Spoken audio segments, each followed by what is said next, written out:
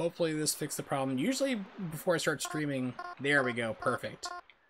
So usually before I start streaming, I restart my computer, and I forgot to do that tonight. I was watching a awesome, I have 5 minutes left on it, a documentary. It's a 3-part documentary by Stika about Paprium, which was a game by Watermelon Studios that pretty much was total fraud. That's a link to part 1. Part 3 just came out today, so there's 1, 2, and 3. Definitely recommend checking it out. He did a lot of great work exposing exactly what went wrong with it. But I've been itching to play this game for a couple days now. Paradise is Yoshi's Island, where all the Yoshis live.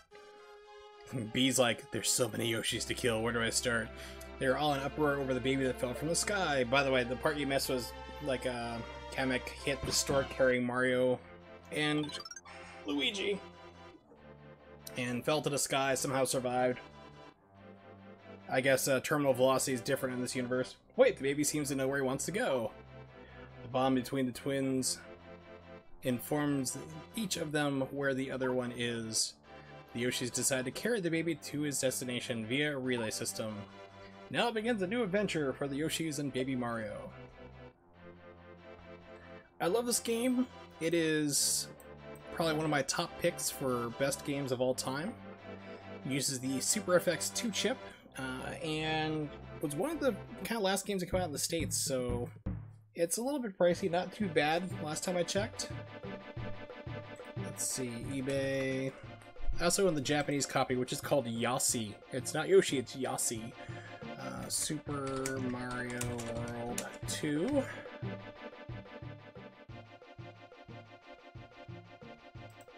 Seeing prices like all of a sudden like $20 and like $40 to $50.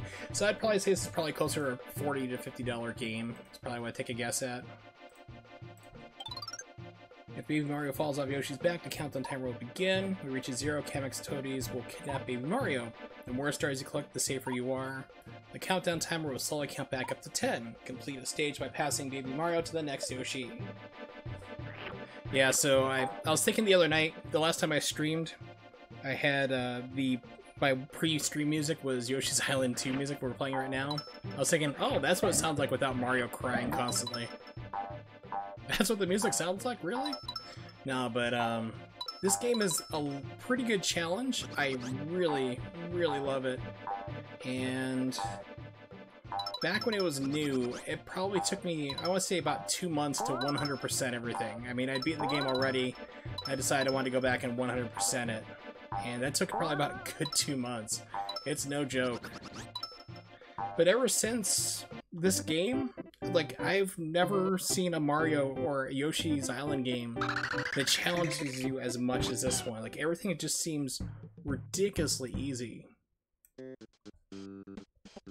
It's like, I don't want it, like, impossible hard, like, you know, like a really hard game, but I want to have some challenge to it. And you're right, this, like I said, this is a tough game to 100%. It took me 2 months.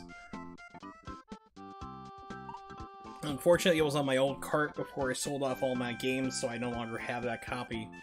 But when I started getting into collecting again, and I bought my copy, I was like, oh, I should probably sit down these days and do 100%, and I think I got halfway through, I'm like, oh my god, I am nowhere near as good as I was like 23, 24 years ago. The music is great, though. I've actually been known to, like, hum and whistle out poorly. Oops. Here we go. It begins.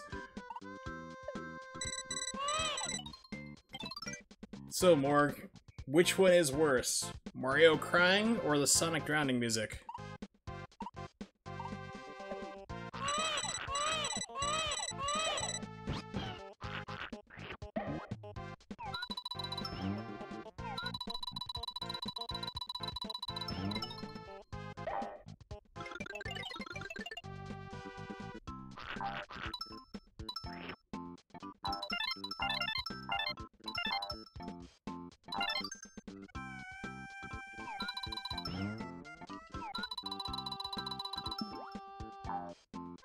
Gotta get used to the eggs.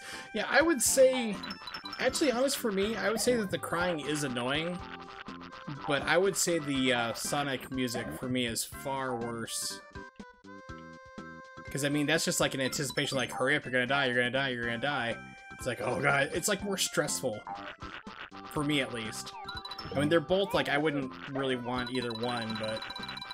If I had to say one was worse than the other, that would be my choice. I'd say Sonic Drowning, and then this would be a very, very close second. Jump rock as usual object. Push along, roll, bowling over your enemies. If it gets stuck, stand on one edge, you'll start rolling. Okay, cool. Give me that red coin.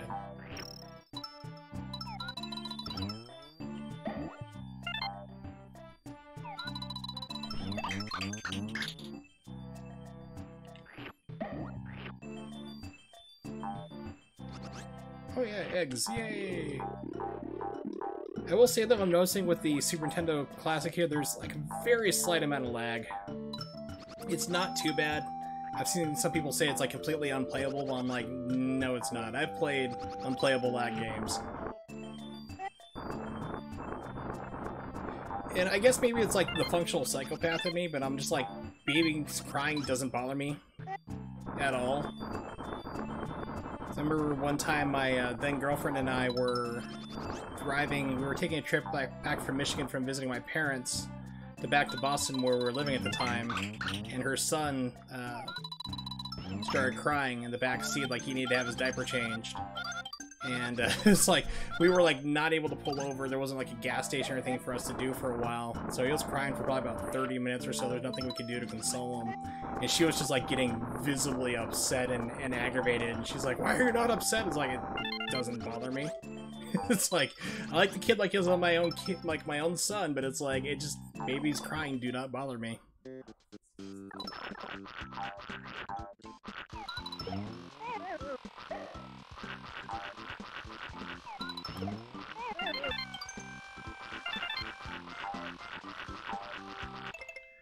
How many red coins? That's right.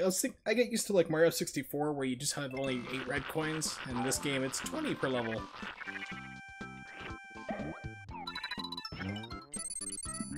Man, this music is just so freaking addictive. Give me them stars. Stars.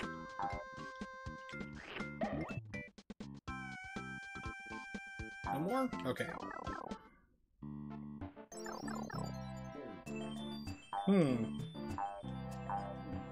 Pardon me.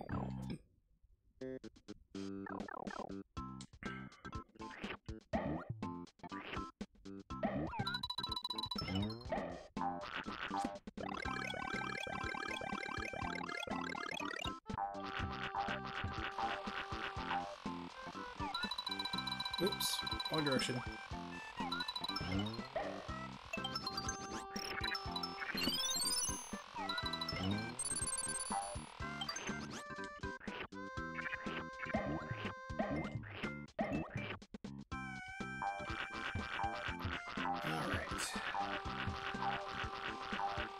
I know I'm making really slow progress, but if you've never seen a speedrun of this game, it is impressive. Trihex has done it at GDQ a couple times, and that is just impressive to watch him do like 100%. Even just like Carl Sagan did it as well. It's just impressive to watch somebody, like how much you have to remember which coins are red coins because they're all disguised, and then do it ridiculously fast. Like even like the what was it, the flutter kicks, we had to do over this pool of lava for like I think a total of 17 times. It's a frame perfect trick, 17 times in a row. It's 1/60th of a frame of a second you have to hit the button to do the perfect flutter. Ooh, flip cards, item chance. Aim with the cursor and press A, collect the items shown. If you get Kamek, you lose all the items, hit exit to quit.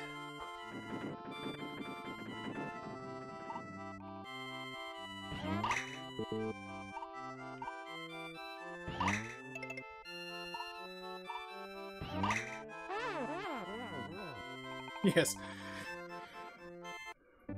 Yoshi is my father's name. I prefer to be called Yoshi! Or Yossi. I don't know what it is, but in Japan, it's not Yoshi's Island, it's Yossi, Y-O-S-S-I? Give me a second here, let me take a look at my cart. That's Donkey Kong Country 2. Here we go. Yeah, Y-O-S-S-I, Yoshi. Which is like a take on the Japanese kind of like yos, which is like a good thing. It's like it's positive, so watch out. Below! Oops. We're off to a good start already.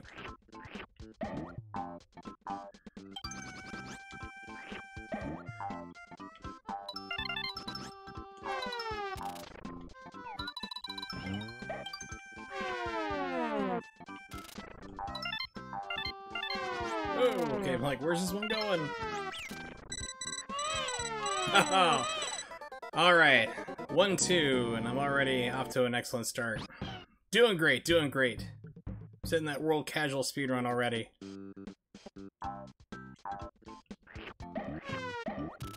Yeah, there will be deaths, there will be substandard gameplay. It's my channel, I mean, it's me streaming. You shouldn't be too surprised, really.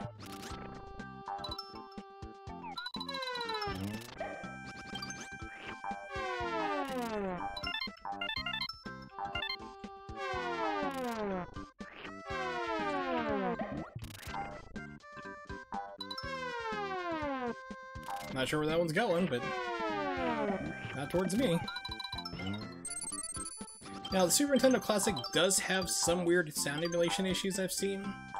I'm pretty sure that sound falling is different, but we'll know for sure when I get my Retro Tank, my new one, hopefully.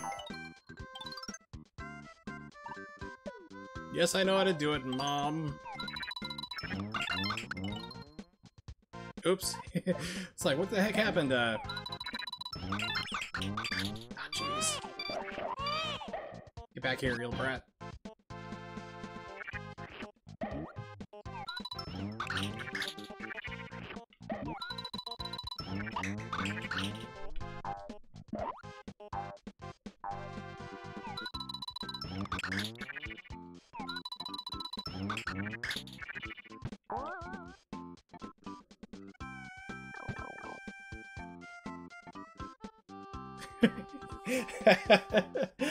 Excuse me, I knew about them before they became popular on Twitch. Yeah, it's kind of hard not to feel like a hipster sometimes. I feel like that for a lot of way about music, or somebody discovers a movie I've seen for like a ridiculous amount of time. It's kind of like my cousin was trying to tell me about Battle Royale. He's like, dude, it's like this totally insane movie where like these kids have to fight to the death. They're like 14 years old. I'm like, yeah, I know. I saw it before it came out in the United States. It's like I saw it like literally like 20 years ago almost.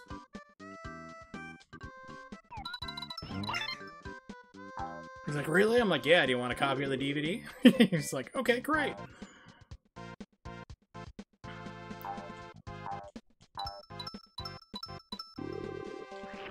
Alright, what you got for me, Talking Box? Press start to display your score. To use special items, use left and right. Directional pad to choose an item, press A. Exit, press B. Okay, very good. I don't have any special items. Alright, chopper time. Get to the chopper! Do it now! I think it was Jim Gaffigan said, it's funny that everybody can do an impersonation of Arnold Schwarzenegger, but Arnold Schwarzenegger can't do an impersonation of somebody saying the word California.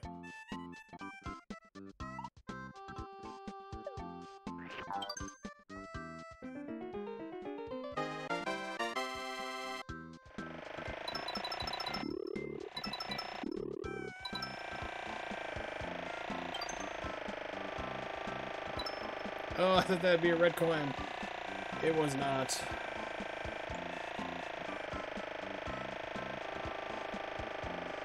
Uzi 9mm automatic. Did it spawn me another one? Yes, it was. Okay, cool.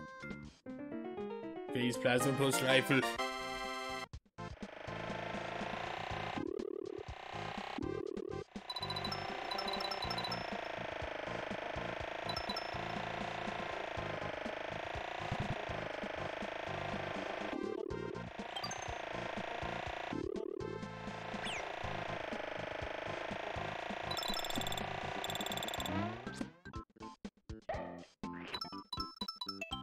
Another game I put on here and I was having problems with trying to get to work was Tales of Fantasia, which is a RPG, and it's a game I've been kind of keeping on wraps, but actually I want to play that on stream when I get my retro tank. Now I think that it's the reason why it might not be working correctly. Oh, thanks a lot. Is it's like one of the last few games that come out for the Super Nintendo, which a lot of games I love were, and the cart size for it is gigantic. It is like the largest cart size that Nintendo made for the Super Nintendo. It's 48 megabits, which is like 8 megabytes. It's got speech samples, it has everything. And I don't know if maybe the ROM header is wrong, I'll need to double check that. Or if it just, the emulator inside this just can't run it for whatever reason. What I did find interesting is that I can play Street Fighter Alpha 2 for Super Nintendo on the Super Nintendo Classic, put it on here, but it doesn't have sound. Because it was a special chip that had to decode everything, which is why if you've ever played that version of the game, one, it's freaking amazing that they managed to get that game on the cart to begin with. Because, I mean, it was literally a 32-bit game stuck onto a 16-bit cart. But it actually used a special chip to decode the graphics and everything, so if you play the game, it'll be like, round 1, fight! And then it'll pause for like 1.5 to 2 seconds, and then the match will start, and the music and everything else. So it still does that, even still pauses to decode everything, but there was a special chip inside. Okay, it's like, why am I not able to do the ground pound? But it's weird because, like I said, it'll load it up, but it won't play music.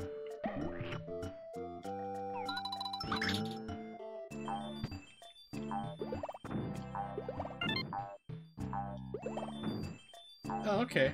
I saw that, like, actually I have the Tales of Fantasia as a repro cart. I bought it from some website. I'll post up it here a little bit later. So I don't have a problem with reproductions, except for very few cases. Like, if you're talking about, like, an FX game like this, then I do have problems with it, because Super FX Chips games were very rare. I mean, they're not, like, Hagane rare or Aero Fighters rare, like, they only made, like, 20 of them, but they're not very common. I don't have a problem with, like, old sports games that there's, like, a billion of them running around. They, like NBA Live 97. No one cares about that game. You can probably find it for $1 off of eBay. That's not a problem. I don't have a problem with that being, like, the chip taken out, flash, and put another game on it. I'm cool with that. But FX Chips games are special. They didn't make a whole lot of them. They were more expensive. And to me, that's just, like, really destroying something in order to make a repro. So that's the only thing I'm up against for repros, is, like, for legitimate rare carts like Super FX games. No, I don't want to switch. I think that was for aiming style.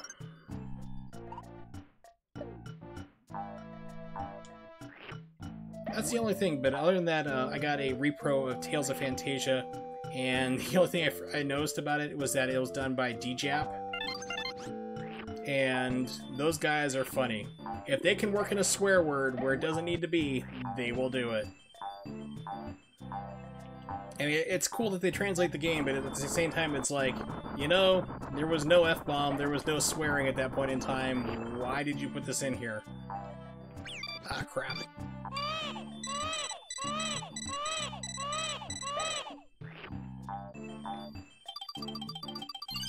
Yeah, just about.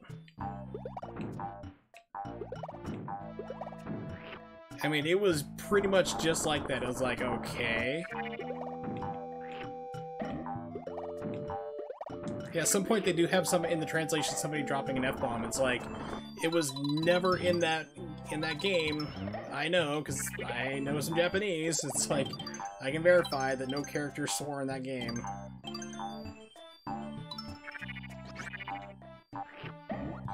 It kind of reminds me of, like, early fan translations for anime, too. Like, before Crunchyroll came along and became more common for, like, you know, have official translations, you'd have fan sites and stuff. Oh god, do I want to know, Pat? Was it this? I'm trying to remember what fan group it was, but there's like a couple memes online. You'll see stuff like the different translations going around, like, okay, here's what those actually said, and here's like what all the different groups are translated as, and like one of the things was like, forgive me for swearing, it was like the original line was like, I'm gonna go down to the store, and I was like, fucking gonna go to a goddamn fucking store. I'm like, yeah, that would be them. It was just like completely unnecessary. It's like, what is going on? So I'm gonna guess it was probably, I would have to say this game. I don't know, because you gotta remember I'm on opioids again, like oxycodone, not the good stuff.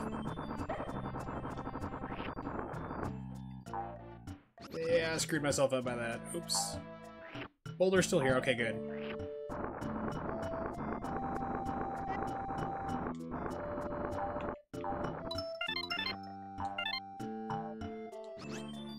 I don't know, whenever I see a video that has Mike Matei on it, I just, like, don't watch it.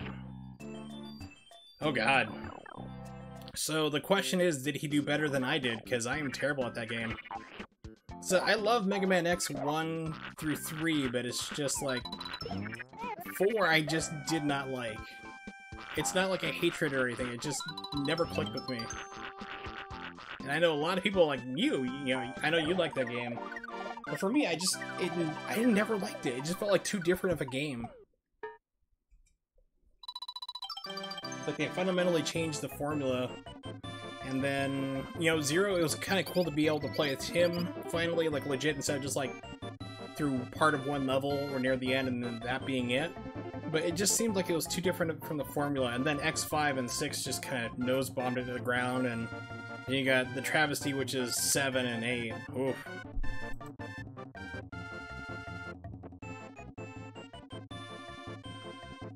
Like I said, a lot of people love it. Like I said, I know you like it.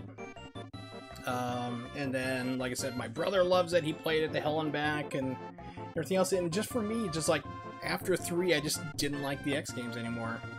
First translation played as Seiken Densetsu 3. Oh yeah, that was a really good one. I did play that back on emulator probably around 2002, I want to say. And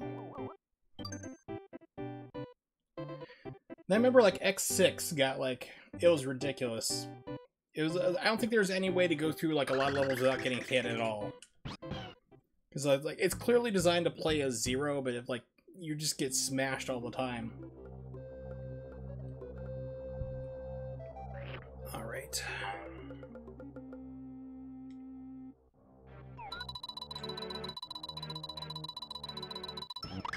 Nothing. Okay, cool. Wasted that. Playing all the Castlevanias again. Funny how many repeats there are in the machine with different names. Oh yeah.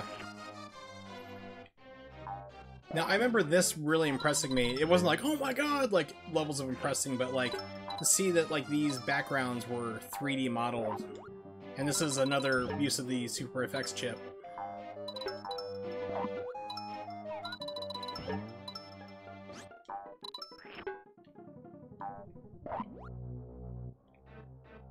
Like that. It's like that was Super FX chip, and then you also had like the sprite scaling as well as another trick at the FX2. Pardon me. Yeah, Bloodlines is the American version, and then you had New Generation, which was the European release, which was slightly censored. Or maybe it's the other way around, because I remember one of those versions was censored. Oh yeah, this game is like, it used the FX2 chip. It was a late life game. So remember that, so I was telling Morg earlier, I don't know if you were lurking or not, Pat, but like back in the, back when, you know, when we were living in the same area, back in Whiteman, and this game was new, like it took me like 2 months to crap 100% this, and it turned out my cart was bugged. It's like, that's right, these guys can't die like this. Because, like, I get 100% on a level, you'd see 100%, and then, like, it would go, hey, you have 99. It's like, I have 100.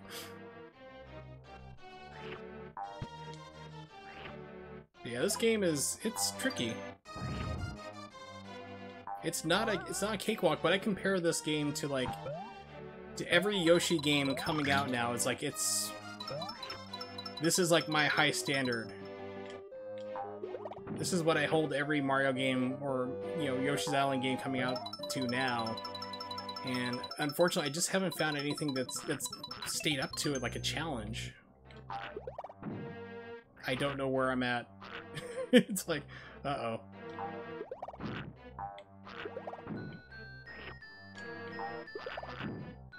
Okay, I guess I gotta go back?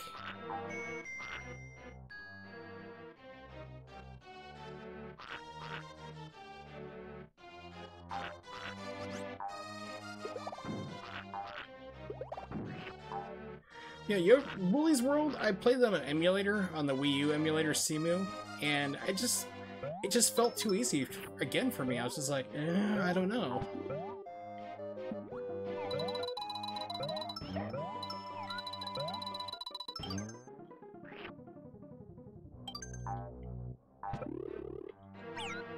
Stay away from me, jerks.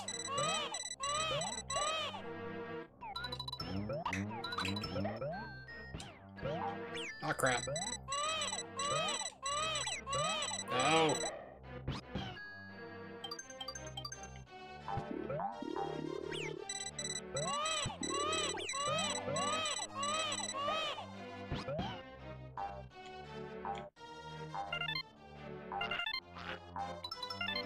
There we go. Yeah, Yoshi's Story, I think, was the 64 game, I think it was. That was just like, this is clearly a children's game for like 3-year-olds. And then they had the Wii U demo for the new game came out, or not Wii U, but the Switch demo that I played the same night that I played that new mech game that turned out to be kind of a disappointment.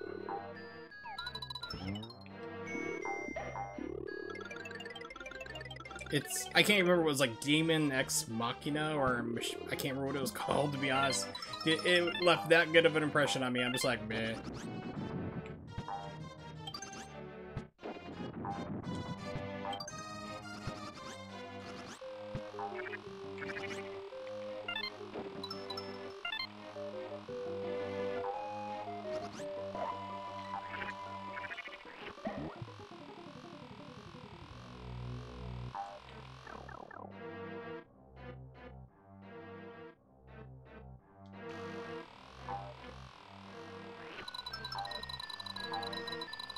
Coin Bonanza!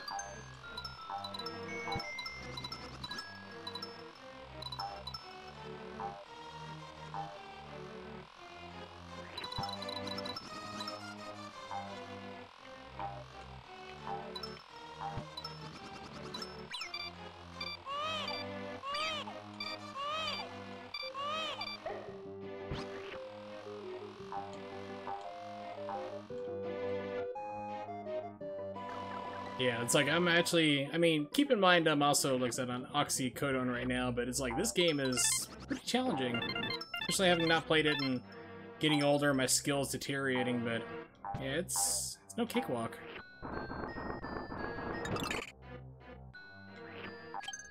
I wasn't really too much of a sports person, as, you know, I've joked multiple times, like, go sports ball team, but I remember really liking NHL 93, and the Super Tecmo Bowl games. Those were a lot of fun to play. And Ken Griffey Jr. baseball wasn't too bad. If you play two-player or home run derby, but if you play against a computer, it's a big old cheater. I don't know how L-Rock can play that game and just destroy it. So it's like, it's designed to literally cheat and rubber band on you. What is this door?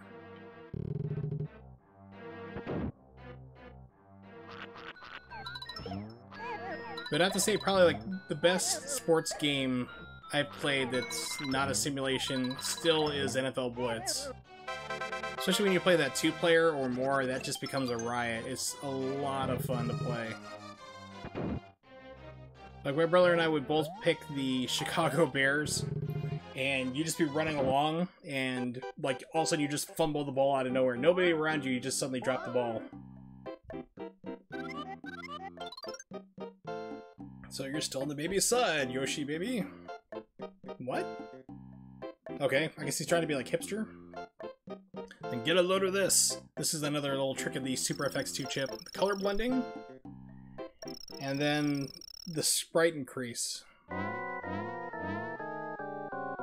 It's like things you really appreciate now, like later, you understand like how much went into this to get this stuff done. It's like, it was neat at the time, but we didn't, I don't remember thinking like it was groundbreaking, like, oh my gosh, this is so impressive. I just remember thinking, well, that's cool, it's like it got really huge.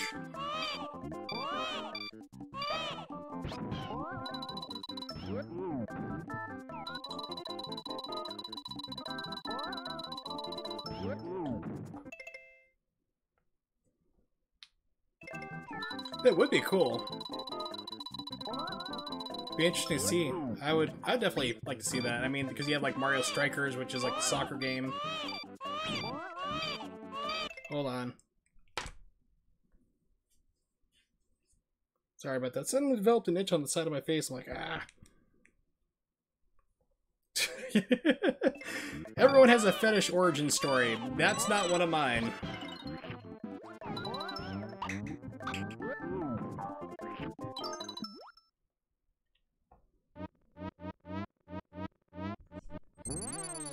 I'm not going to hear to kink shame you, Morg, but that's the reason why I'm breaking up with your mother. I mean, it's entirely you. Yes, 2D was abandoned for low-end 3D. I know that you have a Sega Saturn, Pat, but you don't have like any games or anything for it. Really need to change that sometime, because the Saturn is such an amazing 2D powerhouse, as you're no doubt aware, but I mean, like, everything went for 3D at the time. It was the big it thing, so you miss out a lot of 2D greatness platformers.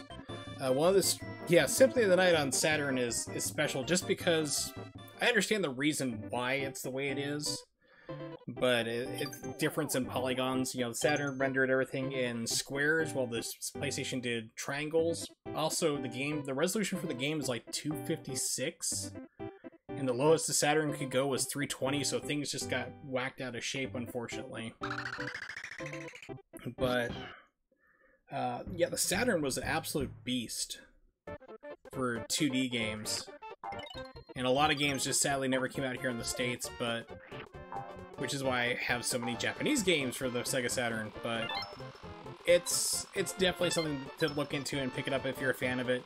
The other night I was streaming Nintendo 64 games. I did Pilotwings and Mario, but I also did Mischief Makers as well for a little bit near the end. I didn't play a whole lot, but that really stuck out for me because it was a 2D game. You know, on the Nintendo 64, where almost everything was like 3D games at the time. It's like you had to have a 3D game. You can't do 2D anymore.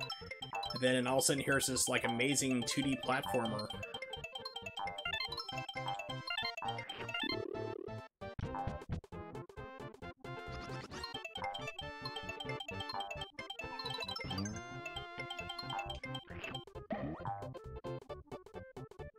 No, unfortunately. I think Radiant Silvergun's still a ridiculous amount of money.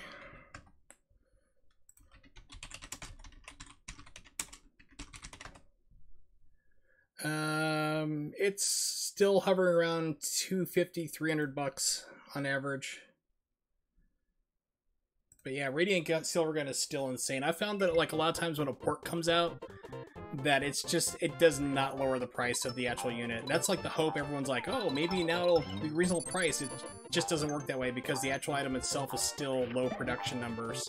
But what really frustrated me with Sega Saturn games is when they go up for like no price, for no reason whatsoever. Like the Retro Bubble will do that, but like one of the games I wanted to buy was crap. Nope, too late. One of the games I wanted to play or buy was Street Fighter 03, or Street Fighter Alpha 3 as it's called here in the States. And for the longest time, the game was $80. It was like, okay, there's still plenty of copies in Japan, it's not a problem. And then literally overnight, it went from $80 to $300 for like no reason whatsoever. It stayed there for like the longest time. And I still think it's ridiculously overpriced at that price range still. I think it's still up around there. It's one of those things that's like, it doesn't make sense. Like, you can still go a lot of places in Japan and like Super Potato. I've had friends stop by Super Potato, which is kind of overpriced now. I'm trying to think of the other Japanese places. There's stores that they have in there. And like buyback and stuff like that, but it's just like they can still buy it there in store for around $100, and it's still trying to sell for online for ridiculous. It just doesn't make sense at all. Like, why it's just magically overnight it just shot up. Like, if you go on like pricecharting.com, you'll literally see like one day it's like $80 and then it just jumps to like 300. Like, everyone suddenly decided, oh, now it's $300.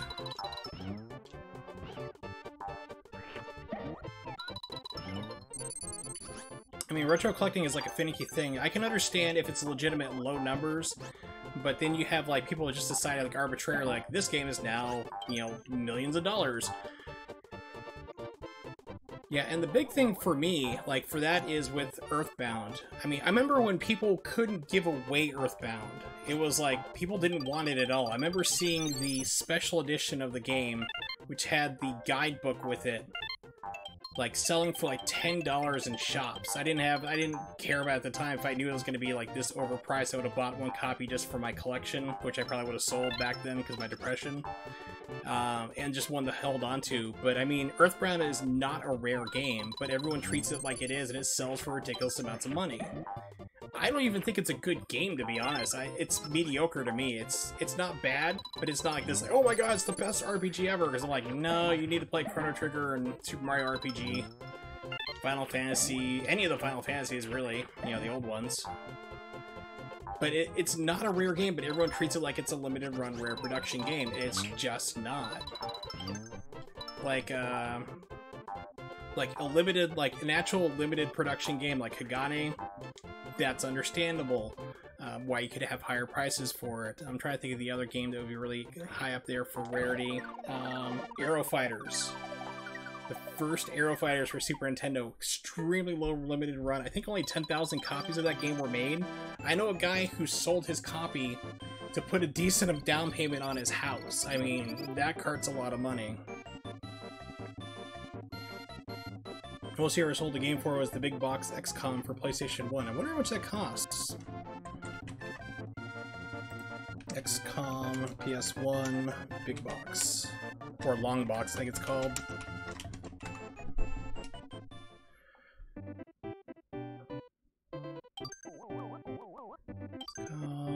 Complete in box, long box. Well, I hate to tell you more, but there's a guy selling it right now for $36.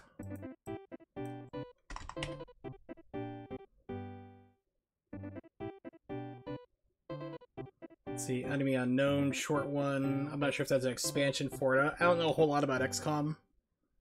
But it seems like it's probably a rare game because I'm not seeing a lot of the PlayStation versions, and the Enemy Unknown is like $65. This is what I was able to find. Yeah, it may have just dropped down. I mean, sometimes games will rise and fall. Let's see, was it Mega Man X2 Super Nintendo? God, the soundtrack is so freaking good.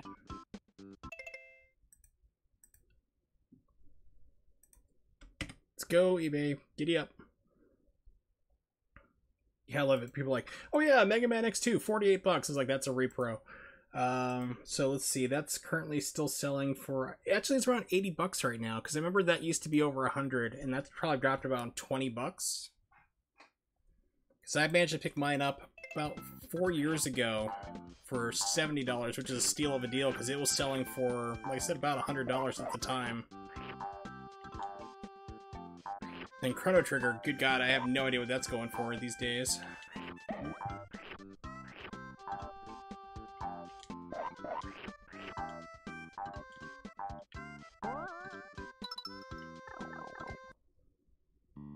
Yeah, Kelowna, $100. I'd imagine that. I can see that happening.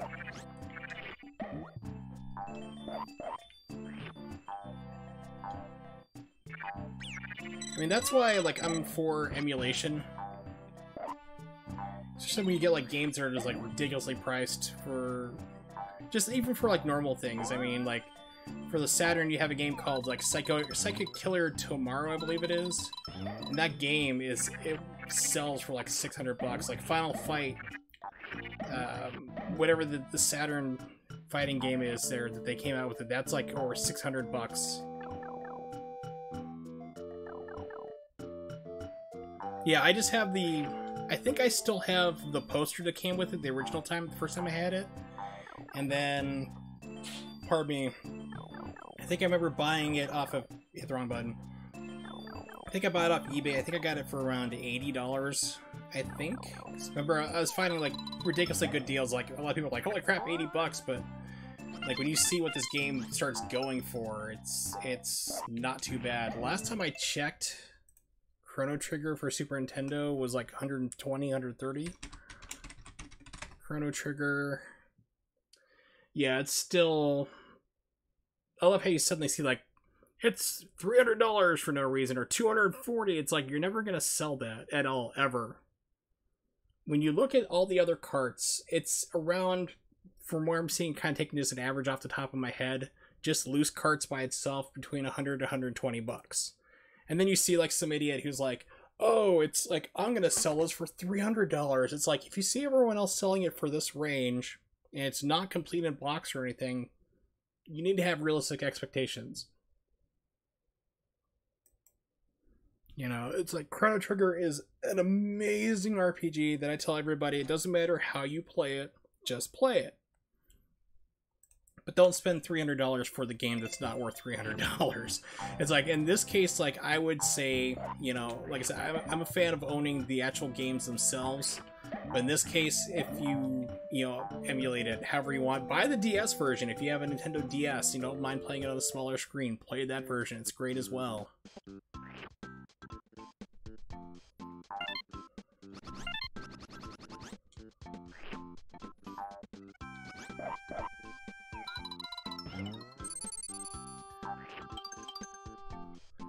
You know, it's one of the reasons why, like, emulation is why I love this little Super Nintendo classic.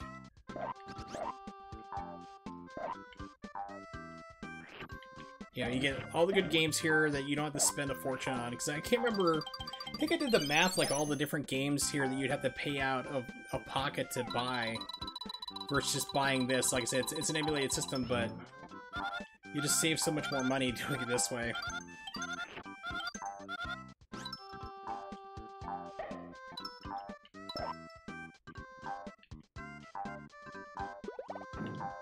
Yeah, you gotta really get, actually have to get like a certain height requirement to do the stop on this. Wow, I forgot this game. I don't remember this game having like this level of like Mega Man like refill, you know, like Mega Man games are always famous for like, okay, just go off the screen just briefly and all the bad guys are gonna come back. Like, I don't remember that being that big of a problem on this game. But here we are.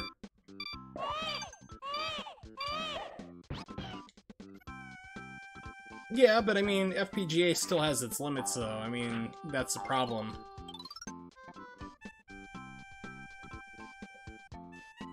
Until you can start doing, like, the big hitters, like PlayStation, Saturn, I would die for that. You know, it's like they can barely get, like, Super Nintendo and, you know, Sega Genesis running, which is fine. But, I mean, it's still expensive. Emulation's still cheaper at this point. Flash carts are nice, like I said, but I like if you want to go with the emulation route where you have everything at your disposal, that's fine. But for me, I like to also physically own the games if I can, on top of it. Okay, step on when you find them. Secret entrance.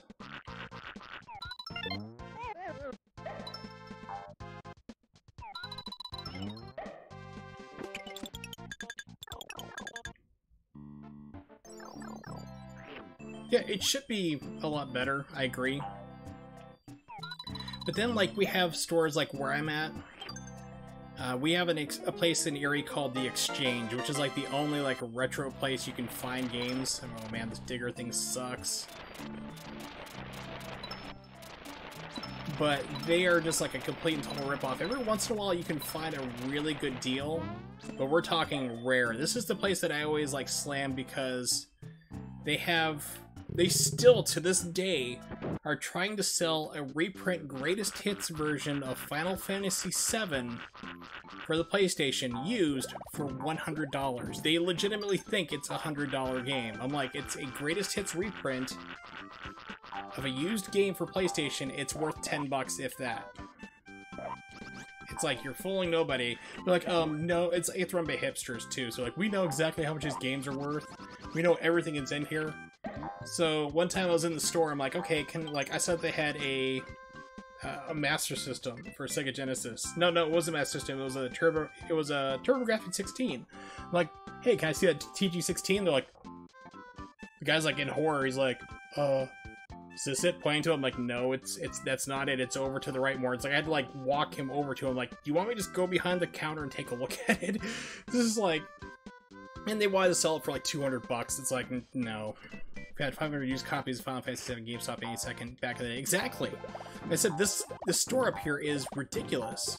It's like they think that everything is ridiculously like super rare, which is a shame. But every once in a while, you'll find an actually legitimate good deal.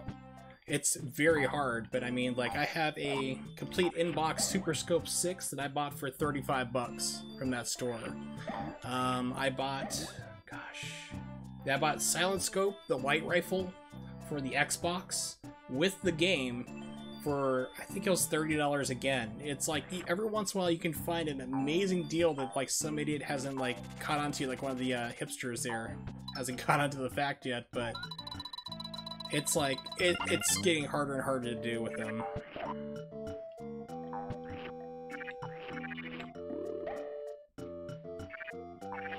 But it's just things like that that drive me up the wall. When you have, like, it's not worth that much, and then people just think it's arbitrary numbers. They decide, like, this game has to be worth, like, millions of dollars. It's like, no, it's not. Like I said, I was harping on Earthbound earlier. You know, that's the biggest example. Like, you couldn't give that game away 20 years ago. There was an overabundance of them. They made too many of those carts and nobody cared about the game, and then all of a sudden it became popular. Yeah, there's tons of copies in circulation. And, you know, also, like, switch up topics, like, too, with, like, Final Fantasy. I've talked to so many people, like, Final Fantasy VIII sucks, it's the worst one ever. I'm like, why? Like, it doesn't follow the story of 7. I'm like, okay, well, it's apparent that 1, 7 was the first game you ever played for Final Fantasy, and 2, at that point in time, none of the games were tied in story-wise to each other. It was until 10-2 where you had actually a continuation, which is a really bizarre game. And then 13 did it and everything else. But it's like, I get it. It's your first RPG. I can understand why you think it was great, but for me, it just wasn't the best game in the world. There are other great ones. You can... Final Fantasy IV, which I actually remember, like, nothing about. Final Fantasy V, I remember enjoying. Butts was the guy's name. And then you had 6, which I think is, like, the pinnacle for the Final Fantasy series. 8 was a lot of fun. I do enjoy 8. 9, I remember next to nothing other than that they're, like, thieves and that there's a play in the beginning. They're, like, actors, and that's just about it. That's all I remember, pretty much.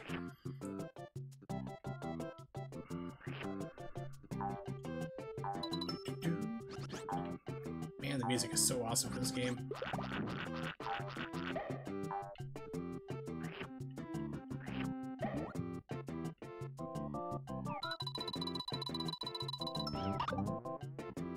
Alright then.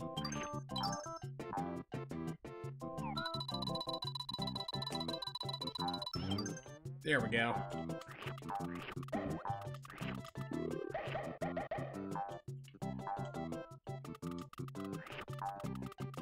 Oh yes, the watermelon.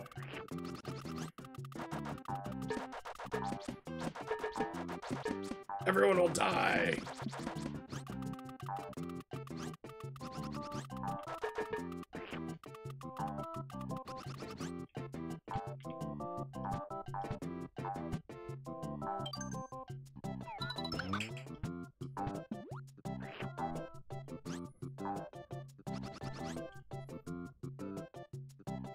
Panic Restaurant's a good solid platformer worth $1 zillion. There's the key.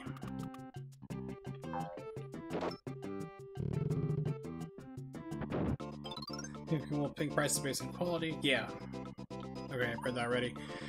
Grab more coins of your enemy before the timer reaches 0.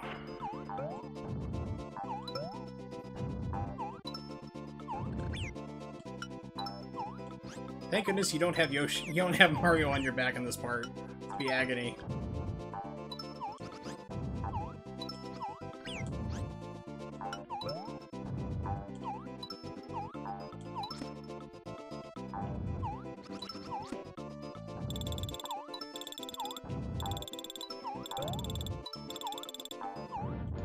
Yay, I win. So what was Panic Restaurant? This sounds familiar, but I can't recall it.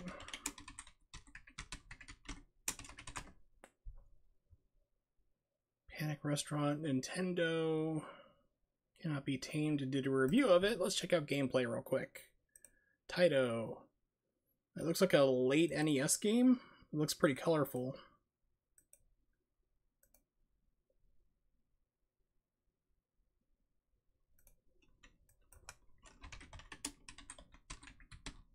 Panic Restaurant, NES.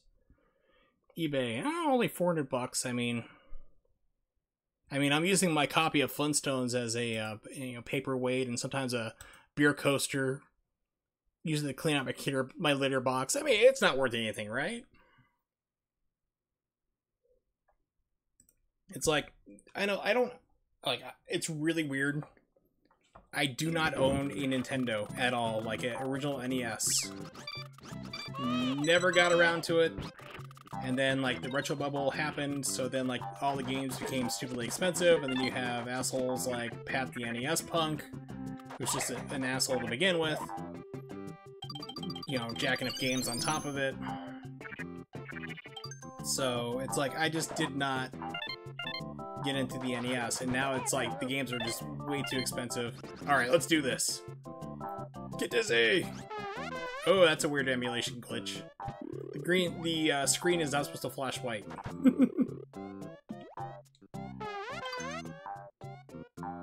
But yeah, this is actually, it's not a camera trick here, the ground actually is morphing. It's another sweet little addition thanks to the FX2 chip.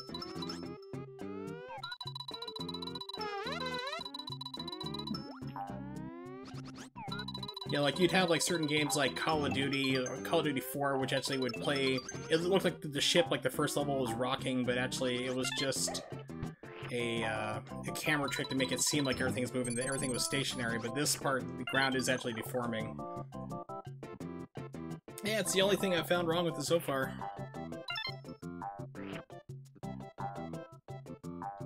I'm just waiting now for the inevitable person to show up and start yelling about RetroPie is the best thing ever! I mean, it's so easy to buy a RetroPie, why don't you do this? You gotta buy all the parts, program it, do everything else, buy the adapters. You spent $250 by the time you're done instead of buying an $80 NES Classic and hacking it. Yep, I am playing on the SNES Classic. Pardon me. Which has been modified.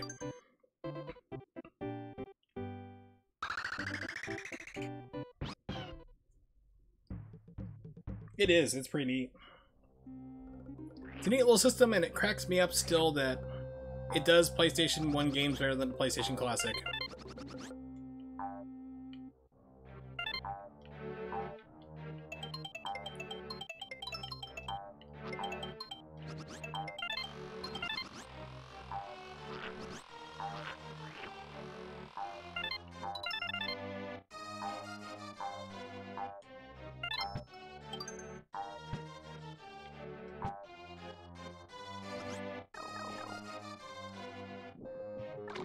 Right, but the thing is, how much does the Mister cost, though? I mean, last time I looked into it, it's like $200.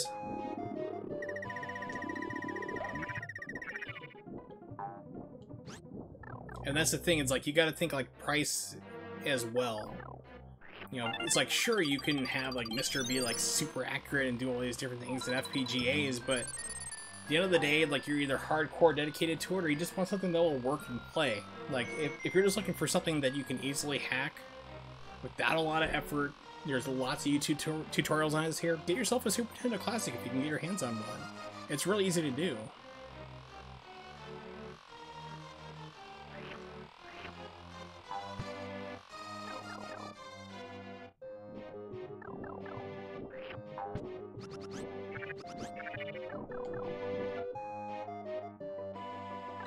Yeah, what I really, really want, and once again hate being unemployed and broke, is the Sega Saturn controllers that are being put out right now that they have pre-orders going for, because they're making ones that go basically have USB in, so you can use it on your computer or RetroPie or whatever you want to use, and then they actually have ones that they're making for the actual system, It's like, that is amazing. That's what I'm dying to get my hands on. It's one of each I would love. Especially for PC, because I like to do a lot of my stuff, but, you know, emulated, but when I go to RetroTink, I want to do a lot more Saturn streaming through the actual hardware itself. So, like, and my controllers aren't the best because they're like 25 years old. And the fact that they're making like brand new controllers for it and supposed to be really good quality, that has me hyped up. And I'm hoping that what the high demand they have right now, that they're going to be making more in the future. The block the right with egg and some platforms will flip.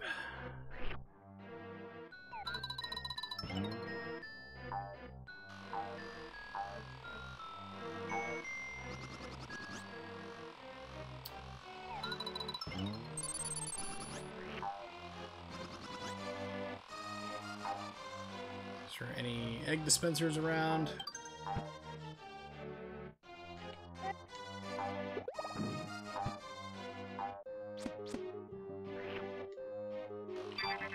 Really, dude?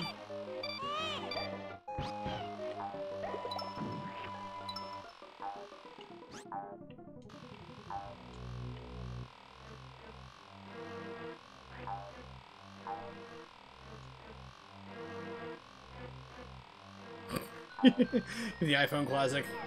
Play it all day long, man. It's gonna be great. Oops. Off that one.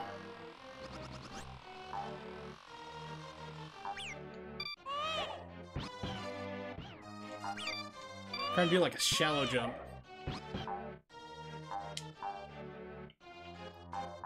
Nope.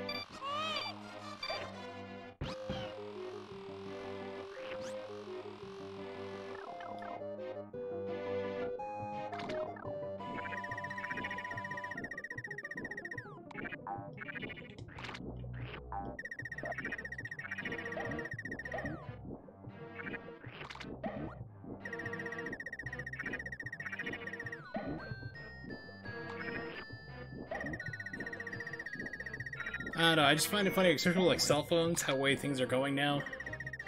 They started off really huge, then they got smaller, and now they're starting to get huge again, and then you had flip phones, and flip phones went away. Like, we started going large and small, now we're getting large again. Flip phones were like the ultimate design, and then they got rid of them for smartphones, and now they're bringing back flip phones again. Like, Samsung has a new one that's coming out, and it is a $2,000 phone, and it flips open with the screen, which is pretty wild to see, but it's got like 3 screens. You got the one on the front there, and then you open it, it's got the 2 screens on the side to make it like the size of almost like an iPad, I think. It's got like 2 batteries in it. It costs $2,000.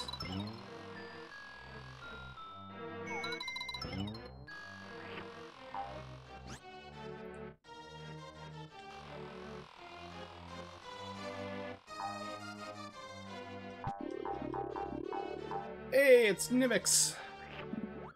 You've missed me ranting about overpriced games, cell phones costing way too much money,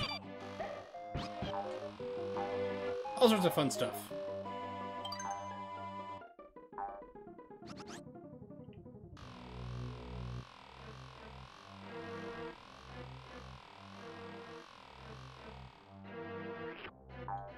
Okay, so I need to flip that switch up top.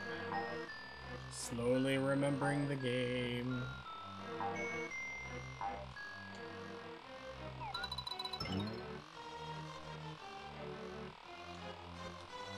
Yep, Super Mario World 2, Yoshi's Island, or if you're playing the Japanese game, Yoshi Island.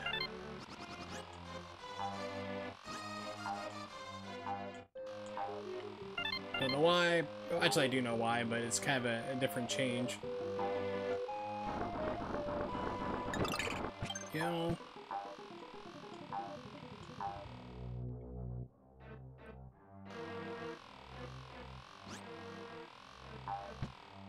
Really? Come on, game. It's like fell down the slot.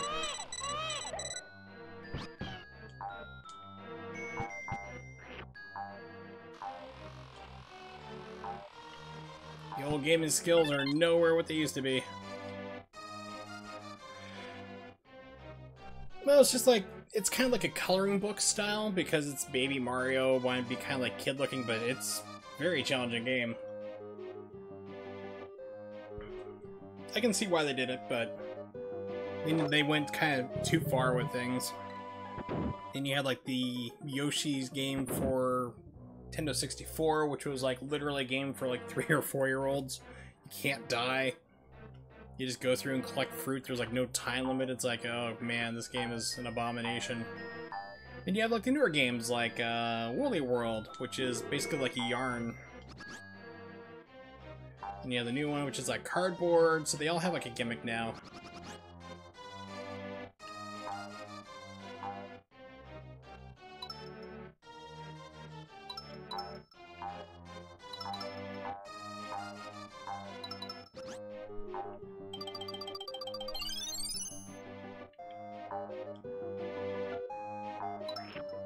Okay, here we go.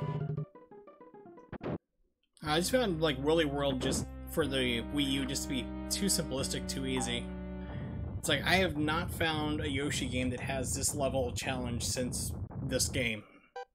And I've held this game as a comparison like to everything, to like the yardstick, the way of measuring like, okay, is this the new games hold up? And I had high hopes for the new one on the Switch. It's just like, oh, this is going to be another cakewalk game.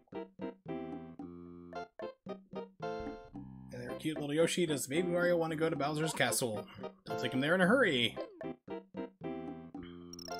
By murdering him by proxy on you.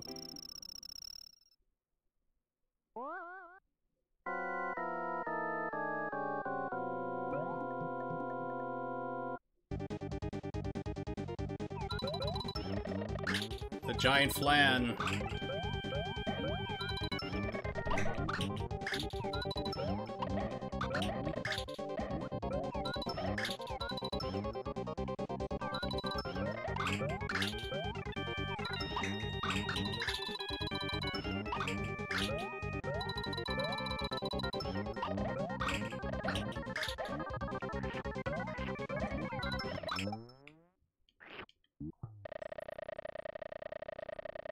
Yay! Another hopeless, defenseless slime thing murdered.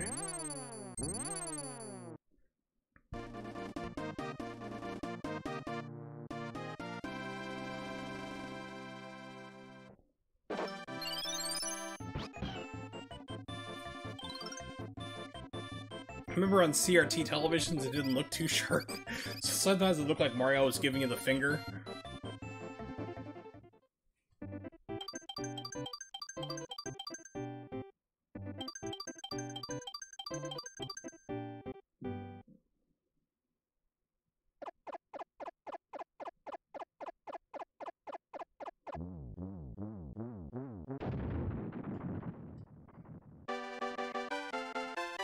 The mortgage wasn't paid off, you jerk!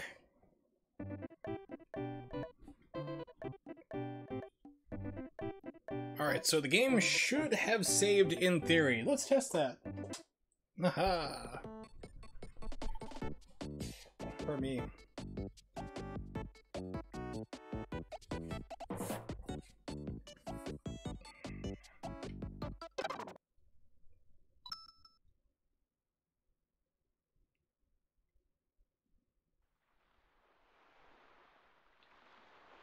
It did! Yay! Let's see what else we have on here. So one of the things I noticed, because this is a modified Super Nintendo Classic, we'll call it there. So I have some duplicate games. Yay! Speaking of Earthbound, I wonder if this is worth hundreds of dollars. But I actually have some duplicates, like I have Donkey Kong Country right here, and then I have it in my modded games too. So, oops. Yep, this is a Super Nintendo Classic or Mini SNES. So I've gone through and put lots of different games on here. Basically all the games that I own personally, and then a lot more that I don't. Like Final Fight 3 is a lot of money now too. Yep, so I hacked it to put these ROMs in. It's not too hard to do. There's lots of different videos on YouTube which can walk you right through to do it. It's very simple. You can either find like a ROM dump together or add your own. Speaking of expensive games, Hagane, that's another one. Hyperzone, okay, I don't know why I have this on here. This game's not good at all. Jim Power! Jungle Book. Kendo Rage was a lot of fun. Killer Instinct, King of Dragons, Kirby games. Hey, somebody's favorite game. Ah, you vote for that, do you?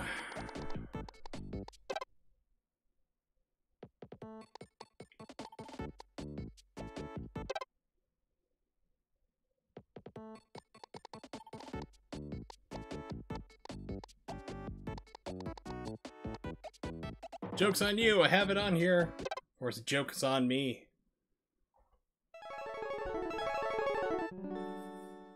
Yeah, so this is literally, this was either the last Super Nintendo game to come out or one of the last to come out. And I own the card of this. It's kind of pricey. It's a little up there, but it is very, very hard. Yeah, it's like pretty much this game was designed for Forte. It's like the easier mode, or base as they call them in the West. So this is Rockman and base, or Forte. I remember when I found this like on emulation like around 2003, 2004, I think it was. I was like, holy crap, they came out with a Mega Man game for a Super Nintendo that I've never heard of. But yeah, base can, or Forte can shoot in 7 directions, just not straight down. He can't duck, but he's got a double jump. I don't think I can change controls on this. No, you can't. That's the downside for this. They can't customize your controls. Yeah. It's like, I have the actual card of this, and I thought I had 100%, but I think it turned out last time I looked at it, it's like, I think it's 97 or 98% complete I had. But this game is no joke, it's pretty hard. And they also borrowed a lot of assets from this, from Mega Man 8 of all places.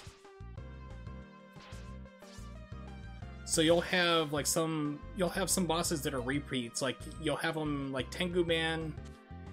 He's in this. He's also in Mega Man 8, and then you have a couple other stuff as well. I'm trying to think of like a lot of assets were reused from that game. So like if I had any type of Super Nintendo programming skills, I would love to see a demake of Mega Man 8 on the Super Nintendo. Because like I said, a lot of the assets still working are in this game. I mean, you could pull it off with some modification. I'm pretty sure you can make a pretty good demake.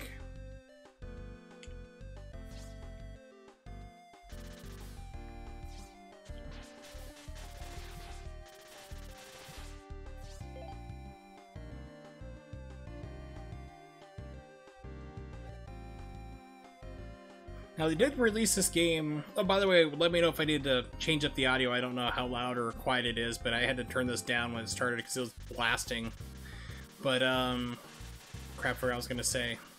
But, yeah, this game is very, very hard. I remember the original guy who wanted to do this game was like, hell, you know, Mega Man 8 might be too hard, so let's make a game for your little kids. You might, you know, or brother or sisters, you might still be playing the Super Nintendo, and it's like the hardest Mega Man game to come out. Yeah, and what was it? Okay, now remember, this game actually did come out for the Game Boy Advance, and it is terrible. It's like, they didn't change the resolution, like, for whatever reason, when games came out for the Game Boy Advance, everything was super zoomed in. Instead of like making the sprites smaller or pulling back the screen a little bit, being proportional, sure you have smaller characters, but you can see what's going on. It's like super zoomed in. So you don't have a lot of room to move, you just get creamed by everything. It makes a hard game impossible. And then you got weird sound issues on top of it, so... There are fan translations of this game available, so, and they're not by DJAP, so there's no ridiculous swearing out of nowhere. Yeah, so Mega Man 8 would run super slow, tons of sprites on screen, but I mean, that's the thing, is like, you'd have to make an adjustment for it. I mean, that's usually what demakes are anyway. It's like you get like an adjustment for, say crap, whoa, almost died on that one. But I mean, you get like, you have to make compromises, of course. It's not going to fit entirely on here, but you would have to make changes, but I would love to see somebody do that. I think the two games that you could probably do a demake for the Super Nintendo and have it work with like borrowing sprites from other games would be Mega Man 8 and Mega Man X4. If you just keep like 0, I think it'd be a lot easier to do. But I think that those are two games you might be able to pull off in some sense, like redone for the Super Nintendo. Yeah, exactly. They felt bad for kids who didn't have a PlayStation or Sega Saturn, so it's like, here, this is a game that they can play on your older systems. It's like, and it's literally the hardest Mega Man game out there. Oh, this is a translated one. I thought I had just a straight Japanese copy. Stop there, King. What are you doing in the museum? I finally got all the Robot Data CDs. Remember when CDs were something? Quite the time. Right, and it did not work. But I remember like the worst port of a game to the Game Boy Advance was Sonic the Hedgehog. Sonic 1. Oh man, that is legendarily bad. This info, create a powerful army. Not even Dr. Light could stop.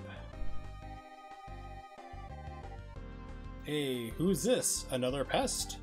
I'm out of here! No, stop there!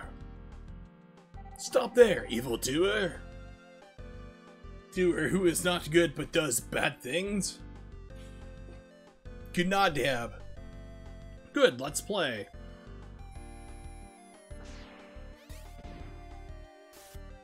Good job, Proto Man. You really stopped him there. Feel proud? You know, you had a shield, you could have jumped out of the way. So, that's King. This may be fun, as he's watching, like, Proto Man die in front of him. Hey, scumbag, get out of my way now. Yeah, it should be mentioned that, like, Bass or Forte, depending on whatever you want to call him, is Dr. Wily's creation in, like, to compete with Mega Man, so he's evil. You insist on getting yourself killed, eh? Well, maybe he'll give you a hand. Ha ha ha. Yeah, this is another character from... literally with the same sprites from Mega Man 8. I've heard people say that this part's impossible, like with Forte or Bass. I'm like, I'll call him Bass. Just keep it easier, but it's like, you just stand here and shoot at an angle. It's like, it's not hard at all, really, as I keep getting hit. Just cheese him out. It's like, do you not realize you have directional shots?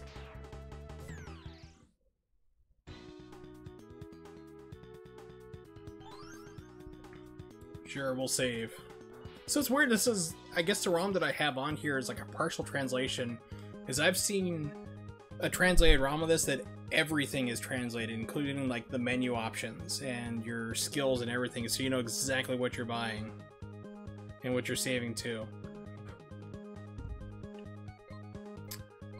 Let's see. This guy's Rigo. Cold Man.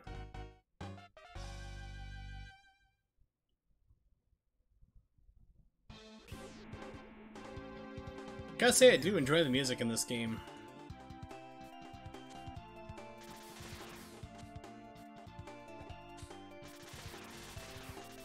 Die, Fluffy Bunny!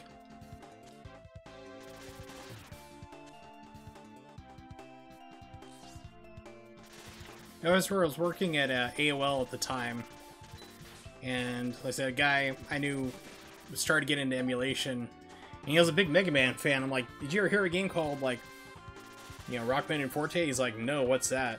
I'm like, it's a Mega Man game that didn't come out for the Super Nintendo here in the States. He's like, what? I was like, oh yeah. So I gave it to him like on a CD, I think it was. It was like, it was an emulator, because he had just heard about emulation, but everything is set up.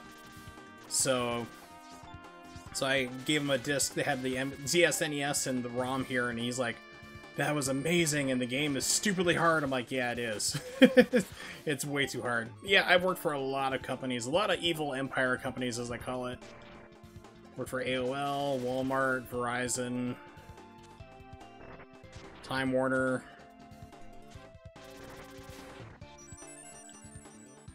DirecTV, which is the worst freaking job I've worked my entire life, which is why I went back to school to get into IT. That was the job that broke the camel's back. And it's actually kind of funny, but if you ever watch Mr. Radon on Twitch, he was actually one of my quote-unquote bosses for DirecTV. He was like a guy above me on the phones, or basically took escalated calls. So it's like, it's kind of funny because I remember I talked to him for a while. I was like, wait a minute. It's like, he's like, oh yeah, I work for that company too. I'm like, do you go by, you know, so and so on the phone? He's like, yeah. I'm like, I talked to you earlier today. He's like, I thought that was you. It's like, funny. So how's the back today? I am on a lot of painkillers, so it's starting to wear off, unfortunately, because I'm starting to feel the, you know, the jabbing coming back, but it's not doing well. So while base here does have a lot more freedom of movement, his attacks are far weaker. I forgot what the exact ratio is, but I think it's like 4 or 5 shots to 1 normal shot from Mega Man. So, I mean, Mega Man doesn't have the double jump or the 7-way fire, but you're weaker. You have weaker weapons as a result. So there is a trade-off to it.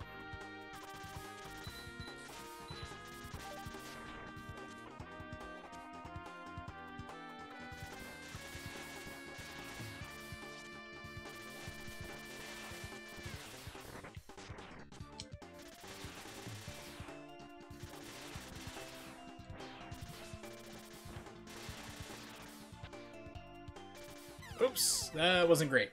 Hey, it's Fico. How's it going, buddy? So, I have a question to ask you, Fico. I saw the other day you learned how to play Ultra Street Fighter 4 with one hand on the controller as Zangief.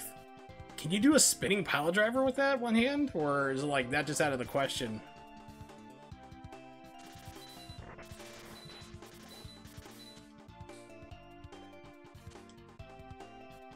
There's a power shot upgrade. Yeah, it's like, I think with the power shot though, it only kicks in like when your life is low. So you have to like be straddling like a damage like percentage, like 2 or 3 health bars left, and then your power goes up to the roof. I mean, you're like literally like 1 hit away from death at that point usually. Okay, it's just an extra life.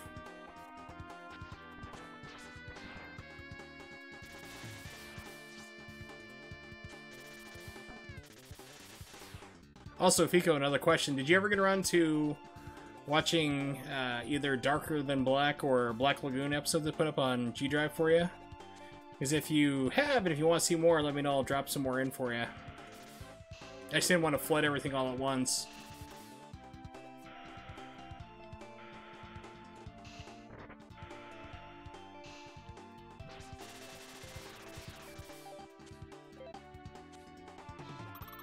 Yep, you can do pile drivers. Jeez, that's crazy.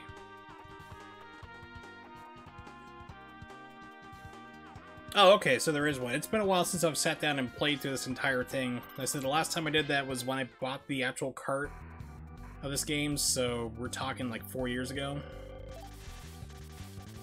This fight takes forever.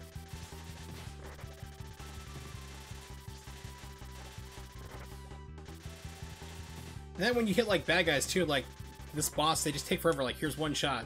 You see how long he flashes with invincibility frames. It's like, oh my god, just die already, please.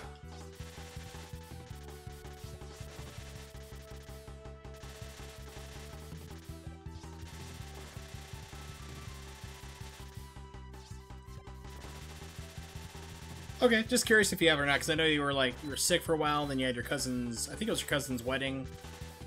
So, understandably, you were busy.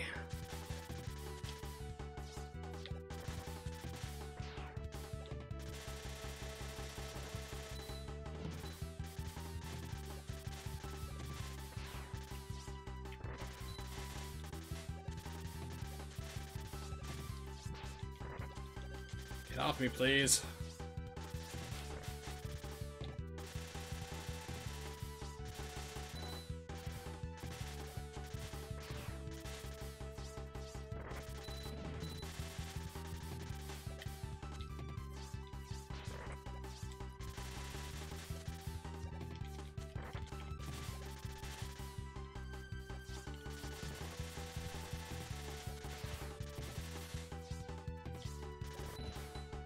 Yay, finally dead. Oh, that takes forever. Like I said, no biggie, just curious is all. And then he just shoots into the sky for reasons unknown. Maybe because he's so full of rage. It's like, why was I programmed to feel pain and rage? Let me update my stream title real quick. Hardest Mega Man game ever. You got Ice Wall.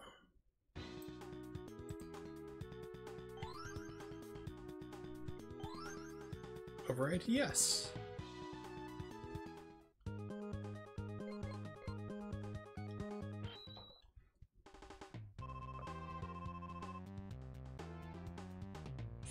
For me.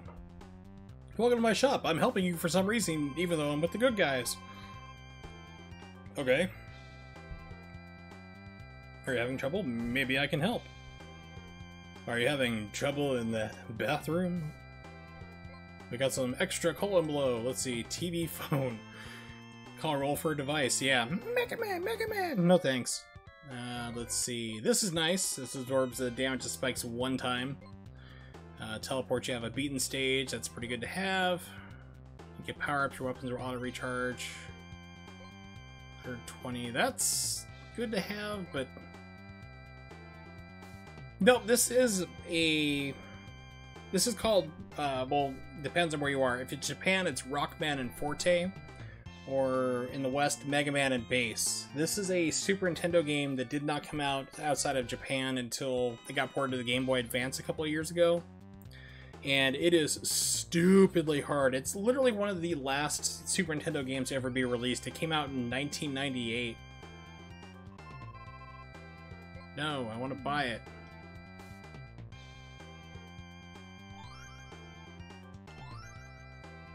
Yeah, this game is stupidly hard. It's not fair hard.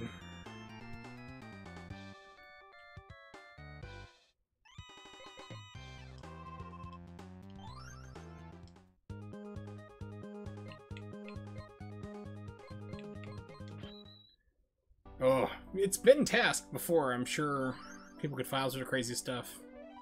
Yeah, so I really need to update my ROM of this, because this is roll. And like I said, there's updated ROMs of this that have everything translated, like all this information about her is translated, but apparently I have an incomplete one. Oh, speedrunning this game is a nightmare. Whenever I see somebody speedrun it, it's like I watch, because it's impressive to see.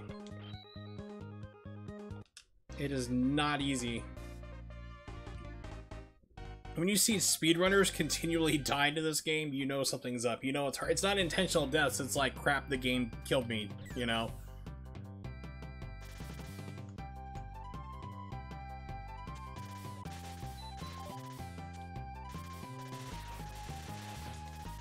Let's see, what hit me? Missile out of nowhere. Yeah, this stage is very hard, but it's the next one in progression. And then, of course, later on you have the... You have like this big giant like enemy, which is once again from Mega Man 8, which a lot of this game, like I said earlier, uses a lot of assets from Mega Man 8. But, yeah, you have this guy come up who's a character from Mega Man 8, and it just fills the entire screen with like fire, which is like one-hit death.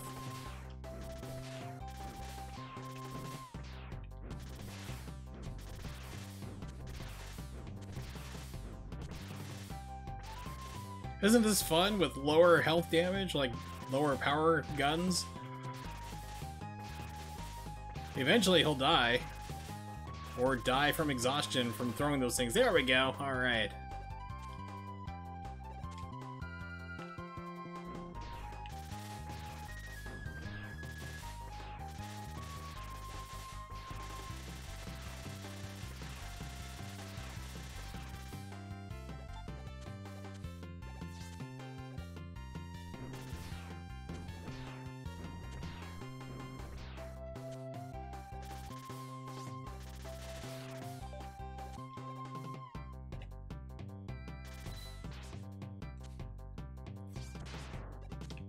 Give me that juicy CD. And run out of here! So yeah, like I said, if you've played Mega Man 8, you're gonna notice a lot of enemies are reused in this game. Like, these guys are reused as well. Oh yeah, I will definitely be using it just because, like, I suck at this game. So it won't be like, hey, wow, he's doing low damage. It's like, it's not on purpose.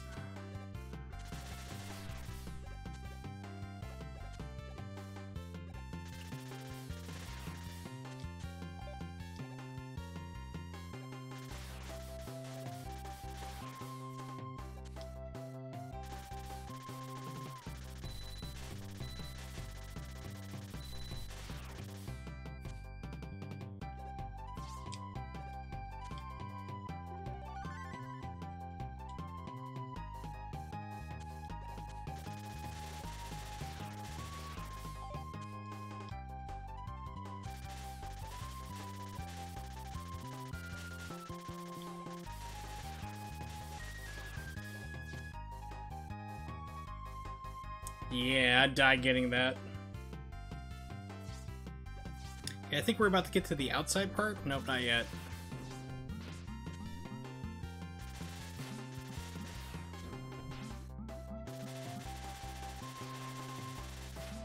Okay, Magilla Gorilla, I need you to die, please. God, I forgot how weak your Buster is in this game. I see you get, like, rapid fire in 7 directions, but Lord help you, it's underpowered.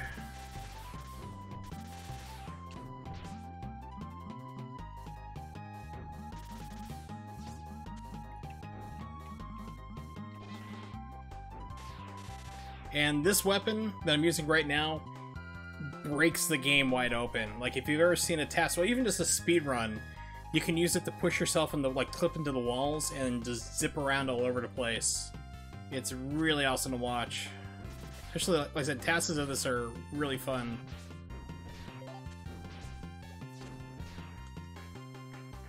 Oh god, this room.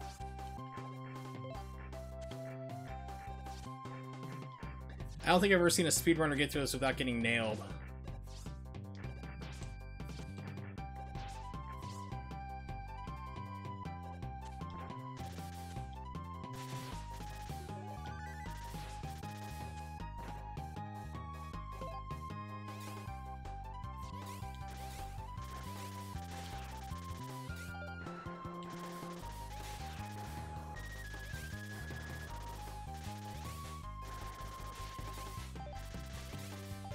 It's like, I'm just wanting health, please.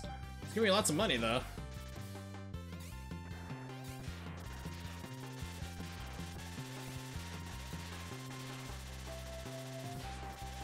Do you see the problem here? There we go. Jeez. Okay, so now I'm finally outside. Can't get that just yet. Oof. So yeah, so now we're going to start encountering the big giant flame thing that's going to put everything on fire and one hit kills you. By the way, your special bar for your weapons goes down super fast. It doesn't refill, so like if you die, you are stuck. I mean, you will literally like fail a mission, like trying to beat a bad guy. Trying to beat a boss is just not possible. This jerk. Oh great, just killed me one hit anyway.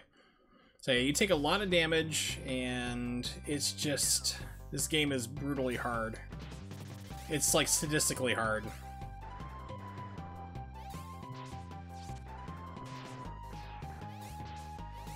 It's like right now I have half my health gone.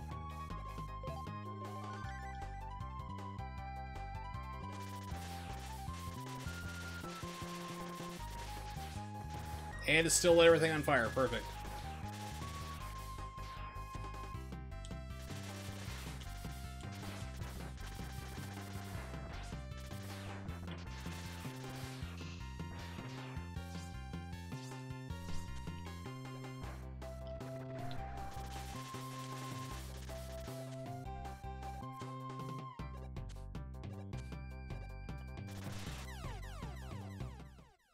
Yeah, this is... I would say Lost Levels is actually easier than this game. Like I said, this is not an easy level to begin with, but then you have like all the other nonsense thrown in. I said, once again, Half-Life gone, just trying to get past these guys. Because you are just so ridiculously underpowered, and everyone does so much damage. Even when you play as Mega Man, the game still dishes out an unfair amount of damage.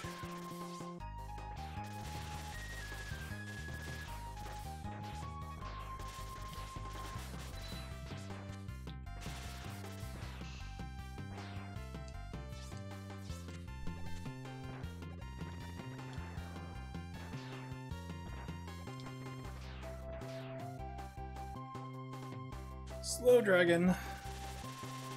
Fast dragon. Alright, so now I've made it to the boss, and yeah, I'm gonna die.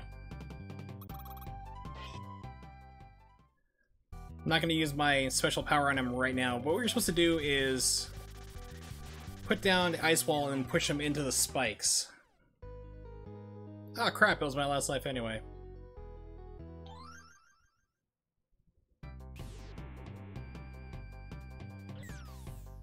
Oh yeah, I know I did. I'm missing lots of things. Ugh. Take that. Alright, let's see what else we got. SOS, another game I want to own, is very rare, very expensive. Stunt Race FX, a lot of fun. Ah, gotta pop and crack everything. Alright, so let's play a Mega Man game that I actually enjoy. Something that's not impossibly hard.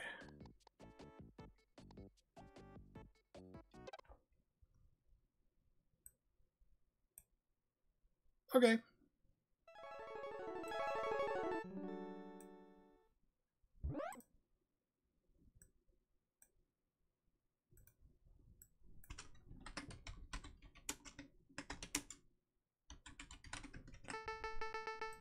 Okay, updated shooting lemons.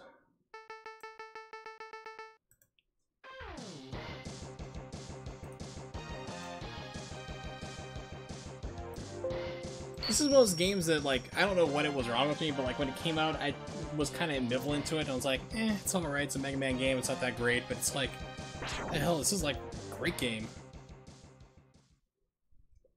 Dash, put that to R. Put that to mono. No, never.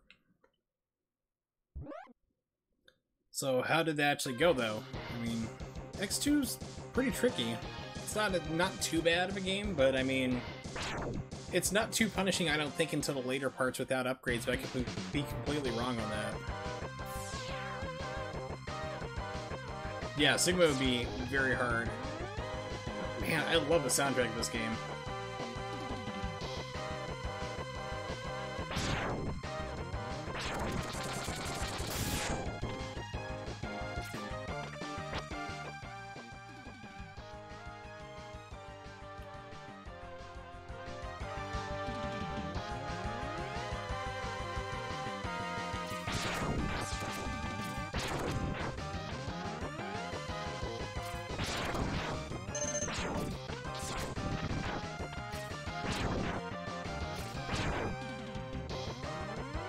Whoa! Lights just flickered. Yeah, I can do that.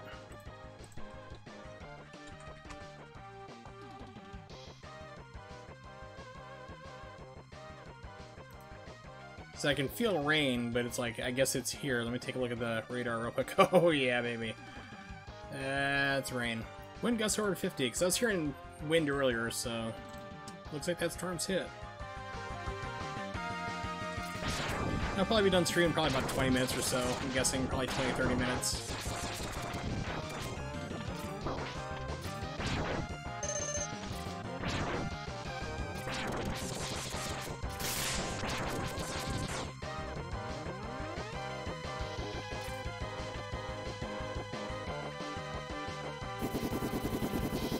I can hear him. Where is he at?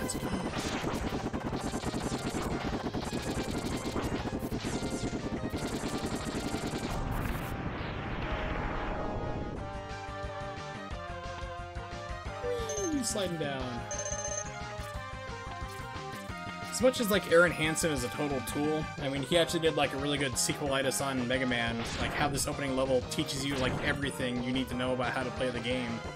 In his first level, without like teaching you, without like holding your hand, like you can slide down walls. Press this button to slide down walls while sticking on it. It's like you just find out by dropping down naturally when the first guy destroys the bridge, and you're forced to like jump against the wall and go, oh, I can jump up it. You know, I can wall climb. I can slide down stuff. You know, it's still like a masterclass in like how to teach you how to play a game in an intro level. It's like very well thought out.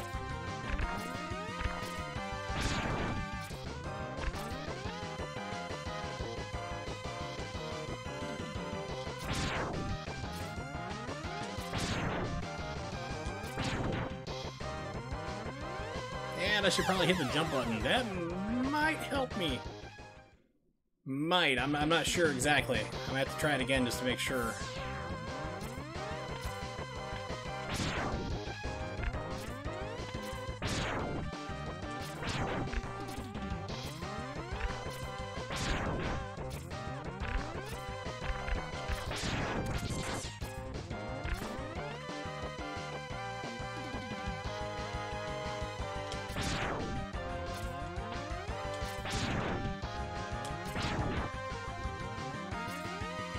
There we go.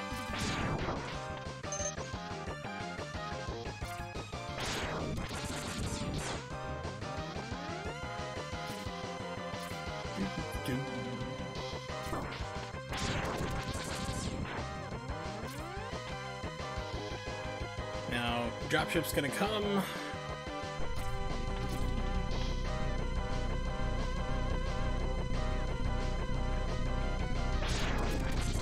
For all the cars. 3 of them. Now, actually, oh, it's 2. I thought it was 3. But the neat thing about this game is that I have a Game Genie, and you can actually, there's a code for this game where you have the infinite lives, like, basically your energy doesn't run out, you're invincible. You cannot defeat Sigma. You have to turn off your Game Genie if you have it on, if you're starting a brand new fresh game, because you'll be trapped in this fight forever. He has no points to kill. He is immortal. Although sometimes the game can glitch and screw up and kill you in this fight. Hey, Boba Fett! You worthless piece of scrap metal. Did you think you could defeat me? Where's the Sarlacc pit? Push him in.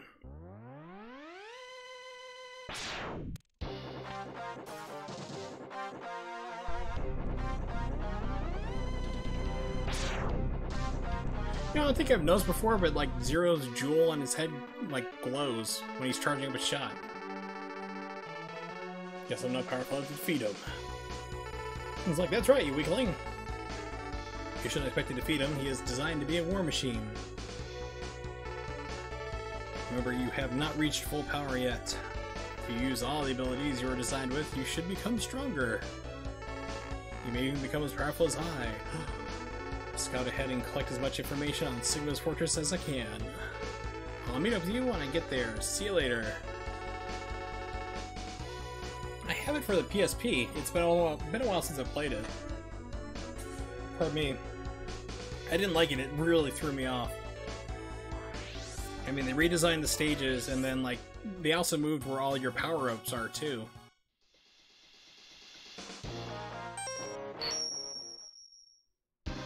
Like, oh, cool, I can just go to Chill Penguin, and it's like, your leg upgrade isn't there. I'm like, okay, this game's gonna cause problems.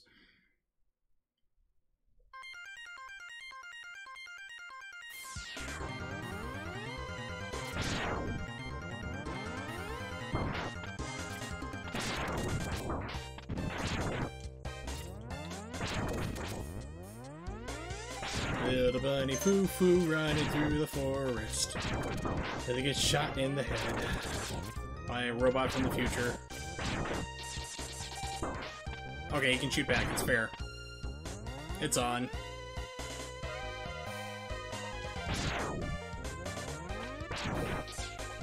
Now you think I have, like... It might be able to play, like, Maverick Hunter X on emulation. I don't think I have it. Take a look real quick. Emulation folder. PSP. Oh, I do have it.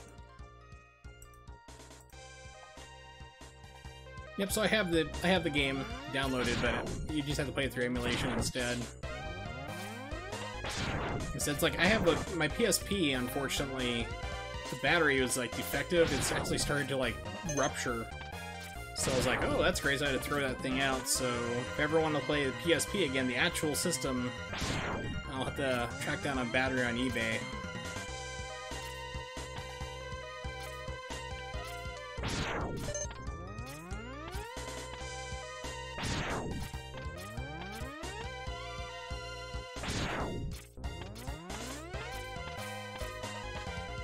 Oh, this one's like, hey, dummy, you can't miss this upgrade.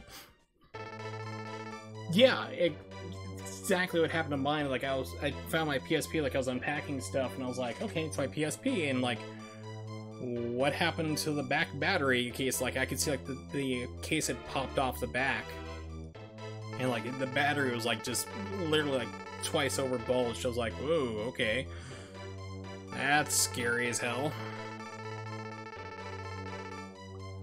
So I guess it's a common thing for PSP batteries to go through, I guess? Seems you're destined to fight. By the way, I died like 100 years ago, so hopefully this capsule is in the middle of like an Arby's parking lot, because that'd be really weird. I mean, how did he know, like, these are pre-recorded messages, how did he know that X was gonna have to go through this stuff like 8 times and hide all these different capsules all over the place? What makes it like didn't find just a capsule from X4 or something like that and now, you know? It's like, okay, you've somehow lost all your stuff again. Well, don't worry, there's like 4 more capsules hidden around somewhere, I'm sure. It's like, what did you do with the old ones I gave you? You see, about a high capacity one, that one's fine. I guess it must have been the original Sony ones that were bad, which is not surprising. I mean, everything with the PSP, including the Vita, which is now officially dead, was a problem. I mean, you had battery problems, apparently. You had dead pixels. I ran into a lot of them while I was working at Walmart. Just basically, like, people bringing back PSPs, returning them, like, within 90 days, having dead pixels on the screen. And then, of course, you had the proprietary memory cards, because Sony wants to do things their way and don't want to pay the license for anything else, like an SD card or anything else, so that they have proprietary memory cards, which were stupidly expensive. I mean, very expensive, like, gosh, let's just take a look at my PSP. I got it somewhere. Where is my PSP? There it is. Give me 1 second. So, popping open the PSP memory. Yeah, I have a 1 GB stick that I remember spending like $40 on. I think it was probably around $40 or $50 for just a 1 GB stick for my PSP, just so you could like save games and you know, put stuff you bought either on the store or anything else like that on it. Which is why, thankfully, the PSP was very easy to hack. And a lot of people did that. They're like, oh, I'm not spending extra money for games and stuff like that, this overpriced system. And to be honest, there weren't really many games that I really wanted for the PSP. Any games I could really think were outstanding. I think of the ones I really enjoy, like I actually have on emulator. There were some good games, like nothing really like, sticks out in mind, you know, like you have to have this. It's kind of like, eh.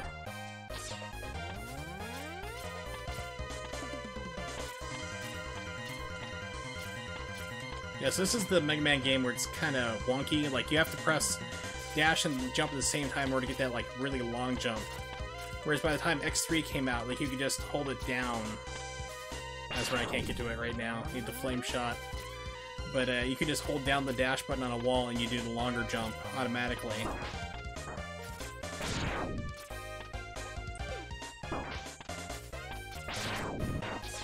Yeah, exactly. I mean, it's the same thing that they didn't learn, like, for whatever reason, Sony just did not learn with the PSP at all, and they just continued the same mistakes with the Vita. It's like, I don't think there's anybody who was really like, oh my god, the Vita's like, I have to get one.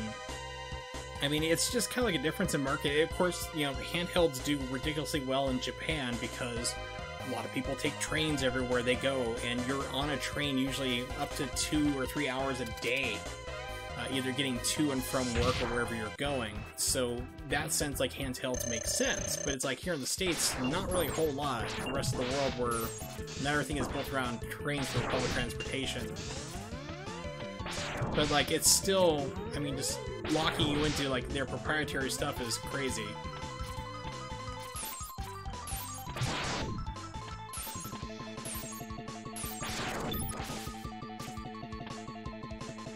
Okay, it's like he's gonna jump. Oops, that was outside of range. I thought wrong.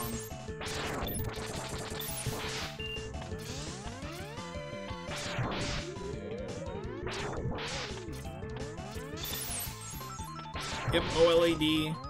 Had a touchscreen on the back for reasons why I don't remember. It's like, it was one of their gimmick things, because I mean, every console seems like it to have a gimmick. PlayStation 4 has touchscreen on its controller. It's on the DualShock. And games when they first came out had to use it, but now I can't think of a single game that's using it anymore. Dude, will you just bum rush it?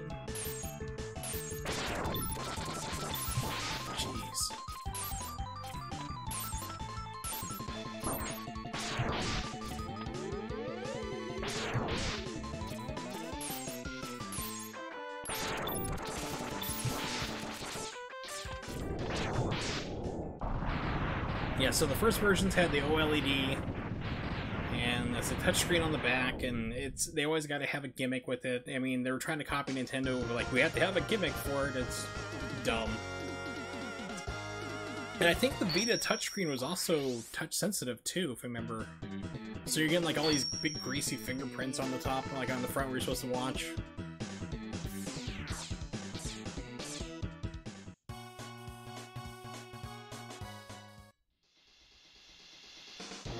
Alright.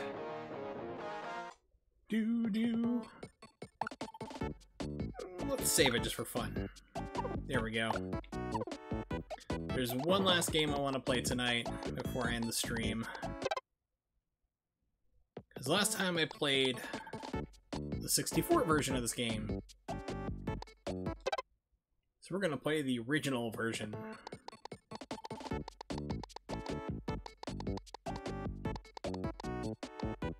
I probably went the entire wrong way to get there, the long way, yep.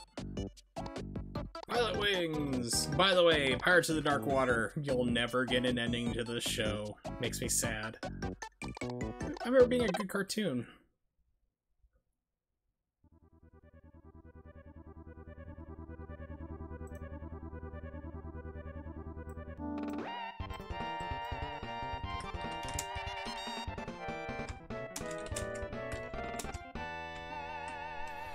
So this was one of the first games I got for my Super Nintendo when my parents finally broke down and got us one. The first games I had were Pilotwings, Super Mario World because it came with the Super Nintendo itself, and then they bought Super Mario All-Stars, but it wasn't the version with Mario World. So I had a lot of Mario games for the first games for my Super Nintendo. Join the Flight Club, not to be confused with Fight Club, which we don't talk about. Do you ever dream of flying? The Flight Club offers a variety of aerial sports to thrill and challenge you. Dare to take the first step and earn your license. Hi, I'm Tony, and I'll be your instructor for Area 1. Our lesson will cover a few basics, landing an airplane, skydiving for accuracy, and later manning an attack helicopter and getting people out of a war zone. Oops.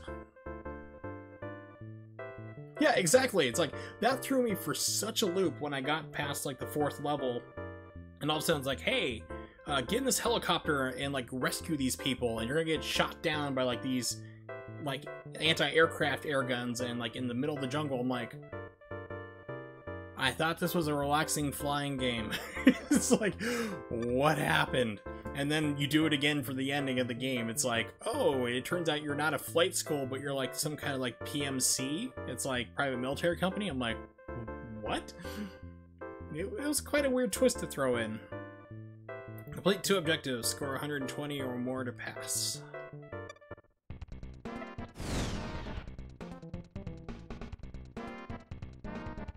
This is a fun one to watch on a task as well, because you see like a lot of skydiving stuff is just crazy landing. Like they'll be like going straight down, opening the parachute with like 50 feet to go, and then hitting the bonus one perfectly. It's entertaining. Oh baby, mode 7. So I got asked last stream, what's my favorite what's my favorite Pilotwings game, either this one or 64? And I would have to say 64, because, you know, you're trapped here in this small little Mode 7 area. You know, it's hardware limitations, whereas the 64 version gave you more freedom to explore and go different places. Sweet, sweet Mode 7.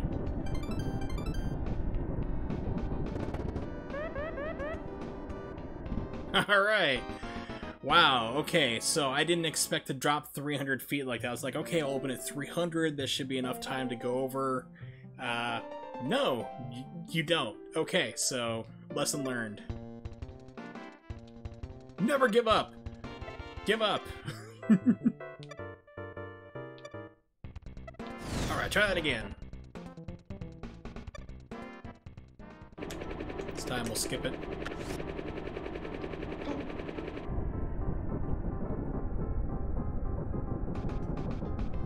Yes. Why am I doing skydiving in a flight school? Well, you never know when you're going to crash your plane, so... And to crash your plane and simultaneously need to fly through rings. That can't be stressed more than enough.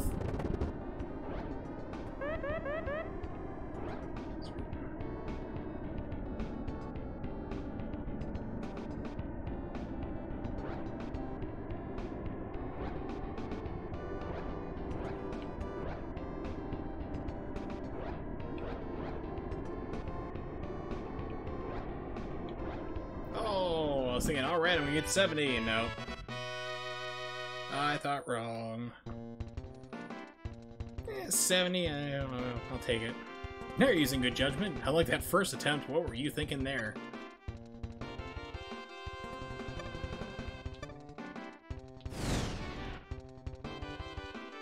Let's see, maneuvers, speed up, speed down, got it. Follow the green glide path and land on the runway.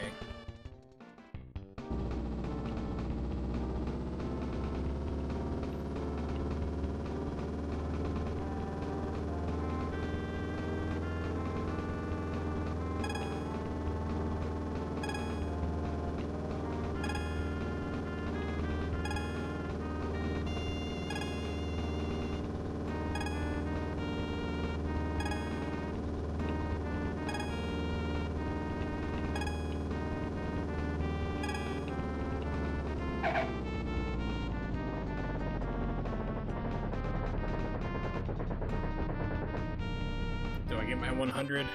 The landing was okay. Nobody died. Yeah, I got my 100. There we go. Love his bug-eyed expression. Wow, what a knockout. Apparently I flashed him. Congratulations! You are now certified. We didn't teach you how to take off that, how to take off that airplane, but somehow you managed to land it, so here's your license. We figure you're good enough. My name is Shirley, and your next lesson will feature the Rocket Belt. Not Rocket Pack, because that's trademarked. Not Jetpack, that's definitely trademarked. And not Rocketeer, because that game is just terrible. Complete 3 objectives, 220 or more to pass. Rocket Belt. So I know you got slow jets, fast jets, shift view. Okay. Fly through three rings, land on target, lose points for landing early.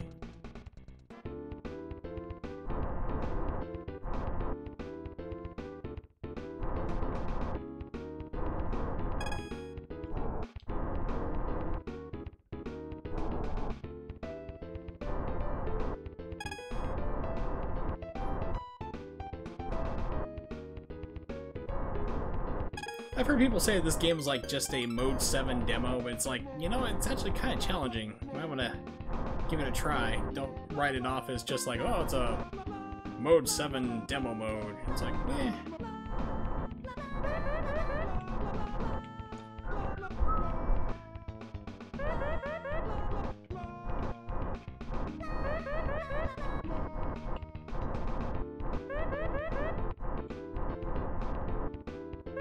Aha! Oh, it's a cool task to see. I like to say, especially the parachuting stuff. And the penguin dives.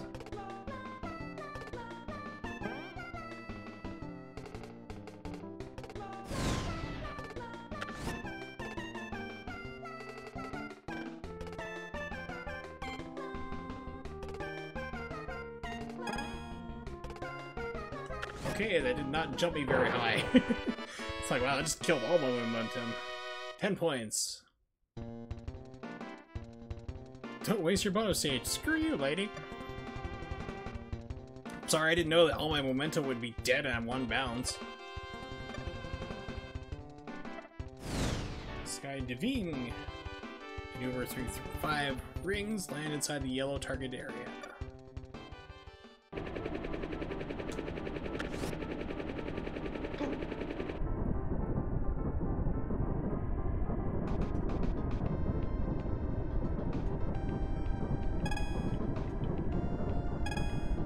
Oh yeah, that's where they start messing you up.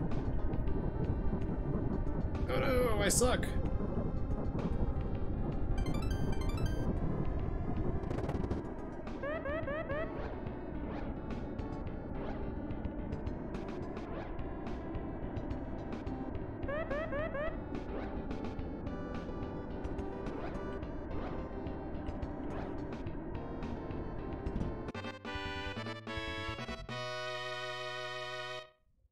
Oh god, why do you hate me, Nimix?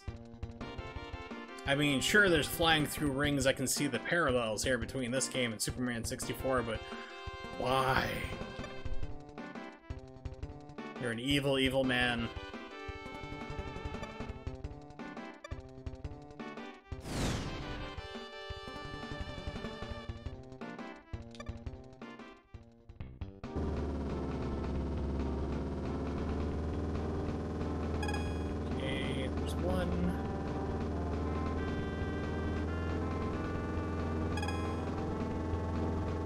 Oh, that game is terrible.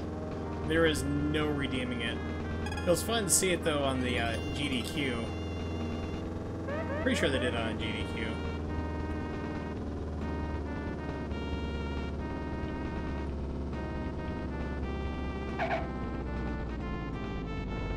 It's just god-awful.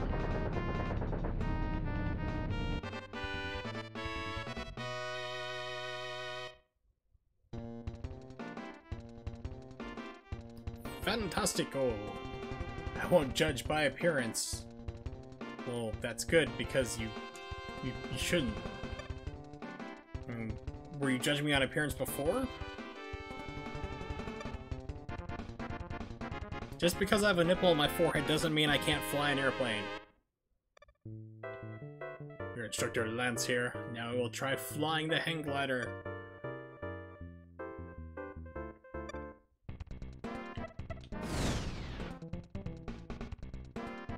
Thermal current altitude of 500 feet, then land on target. Flare, quick turn. Okay. Well, you get towed to this biplane, which means they had to take off, with you being dragged along underneath the biplane. Like, how you still have your shins and your skin, I don't know.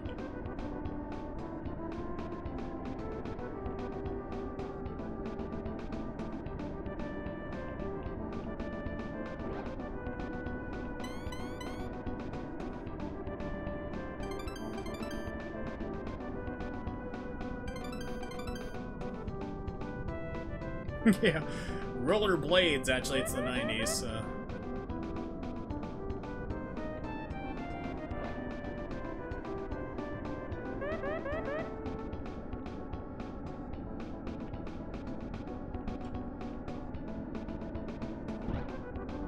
Oh, just barely on the area, holy cow. Yes. Yeah, I don't think they would do that even back then, unless they were psychic. You can, however, do that in... You can do that in Pilotwings 64, though. There is a replica of New York with Twin Towers.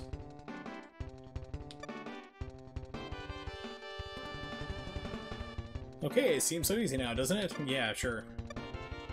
Very easy. Green bar-shaped beams land on the target over the water. I remember this one being tricky.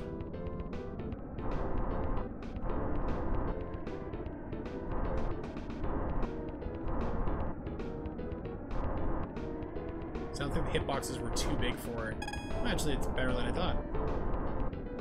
Remember, like, map 4, like the next level, it gets, like, really hard, just really jumps up in difficulty. Oh yeah, it was real fun. I mean, you can find lots of different things, like the gas station. I think it was around... Must have been near New Orleans or somewhere. I can't remember what it was exactly. I remember it was a southern state. You could, like, fly really low by the gas station, and, like, it'd refill your gas on your... either your rocket belt or your biplane. Your gyrocopter. I just stopped thinking what it was. It's not a biplane. Your hatred copter. It probably would.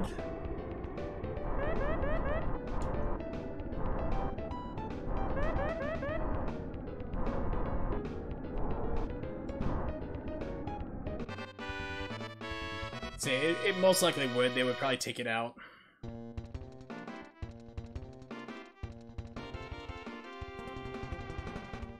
That's just great. I thought you were supposed to die. You're doing okay, but you can do better. Screw you, dude. It's like everyone's like this. Okay, so like everyone here is either passive aggressive or aggressively passive. I'm not sure which one it is, but they're jerks. Light plane. Take off, fly through rings over the course, and land on runway. Okay. See, now it finally teaches you how to, like, take off your airplane.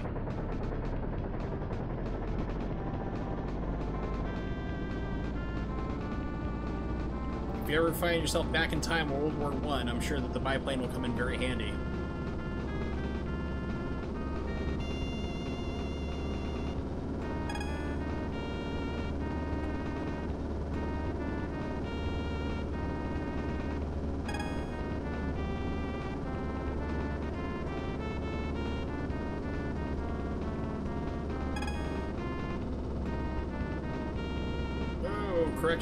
Correcting is really hard in this one.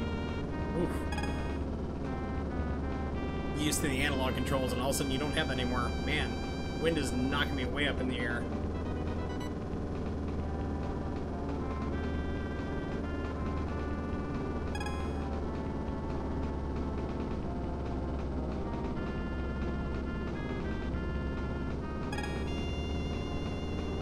It's a lot harder to course correct on this without analogs. I mean, it's like, especially playing like Pilotwings 64 the other day, it's like you can... It's not too hard of a game until you get to the last, like, levels you need. If the last 3 levels or subset of levels, then it gets really tricky. But I mean, the analog really helps out in that game. It's like not having it for this and kind of getting stuck, like it locks you into whatever position. It's very hard to course correct.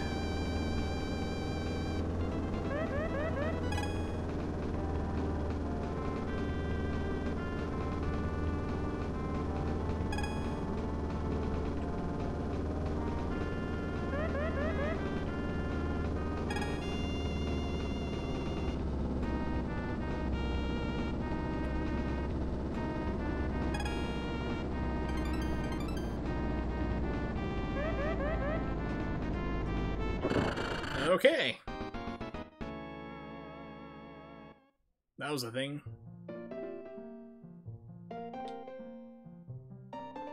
Keep your wings parallel to the ground instead of, please don't crash our expensive airplane and die in the process.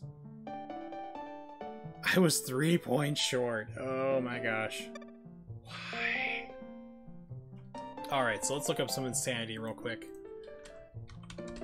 Pilotwings, SNES, codes. Here we go.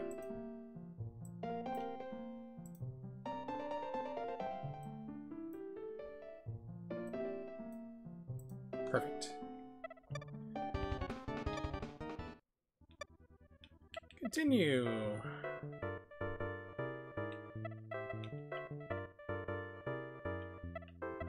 One, 0, 8. 0, 4, 8. Here we go. Yeah, so after you beat mission like level 4, this is what comes up on the screen. Secret command. Our agent has infiltrated enemy headquarters in Izanu Island. Your instructors have been freed and await rescue in the heliport. Using the radar as a guide, infiltrate the airspace and rescue them. What happened to my little flying happy game? It's like our agent, it's like... What? It's like, are we just like sneaking into other countries to teach people how to fly? Is that not legal?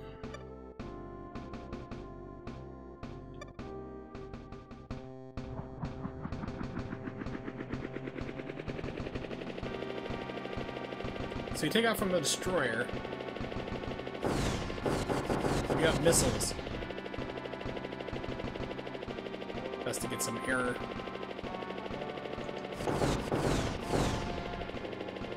And you will need these, and you will need some distance up there because there's hidden anti-aircraft guns in here.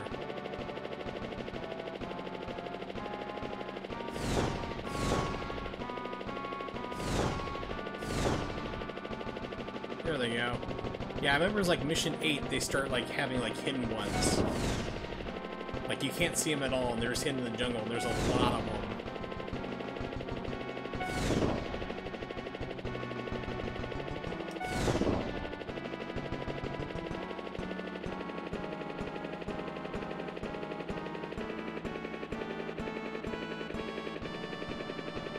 Now, there's been a couple times I've actually been able to like swoop in and like just dive bomb the area and get like right onto the heliport. Oop. There we go. Didn't see that one coming.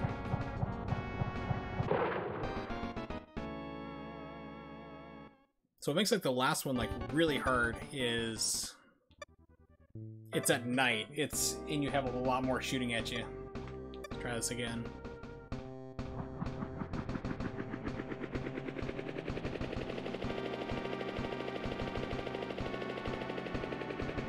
Wait, I changed my mind. Alright, I'll go.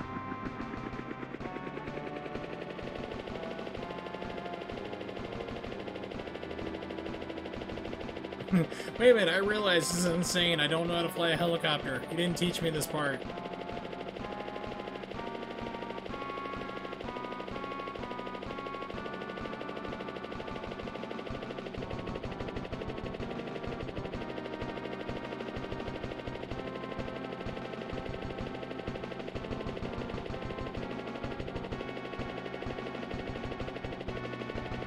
Oh, I was thinking, great, I might be able to do it just one shot like that. Nope.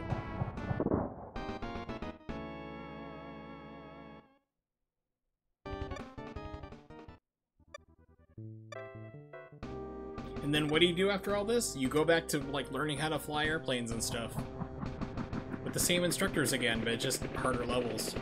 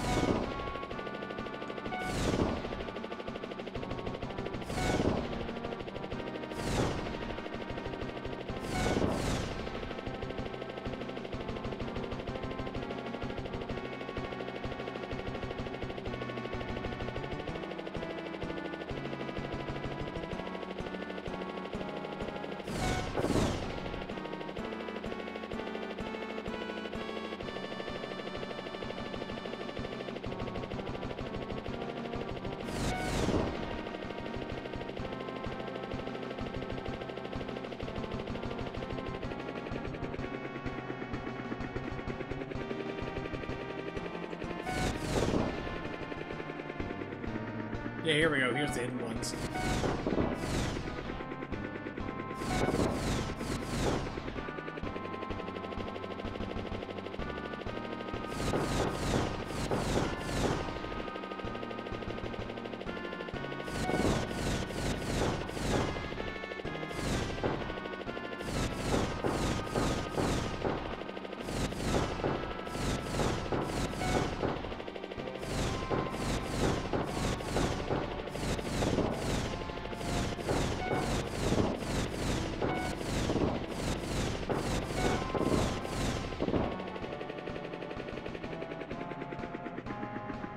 Crap. Yeah, so it's pretty tricky. Let's try the last one.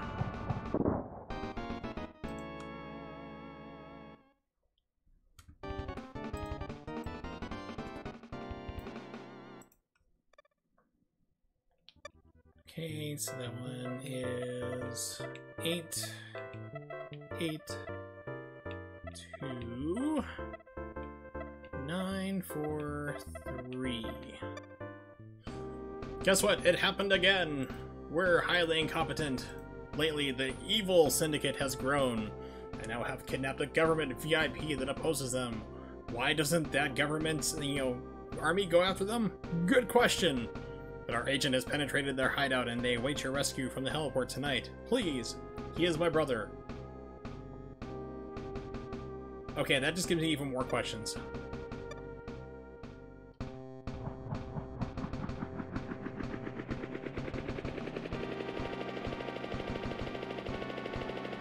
Yes, whenever going for any type of covert rescue, make sure you turn on your floodlight so everyone can see you coming from miles away. Rule number 1, special operations. Maybe have some flares. Fireworks! That's a good way to, like, sneak in, too. They'll never see it coming, so they'll be distracted by the fireworks going off. They'll think, hey, that's a helicopter. I'm like, no, hey, ground display, cool.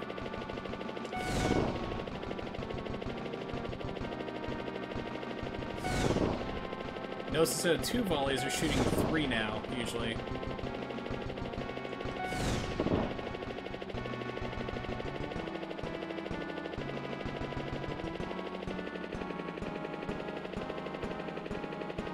Oh, Advance Wars is a lot of fun. I agree.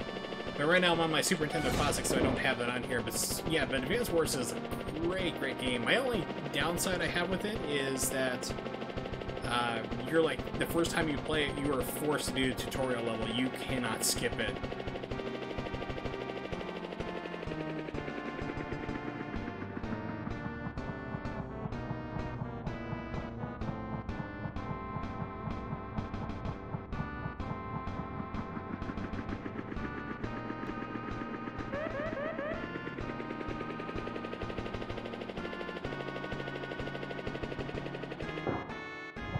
Well, so much for that strategy. I'm like, I'll dive bomb in there. Also, what's up, T-Wall? It's good to see you. Unfortunately, I'm ending the stream now. I'm sorry, everybody. I've been playing for about two and a half hours, just about.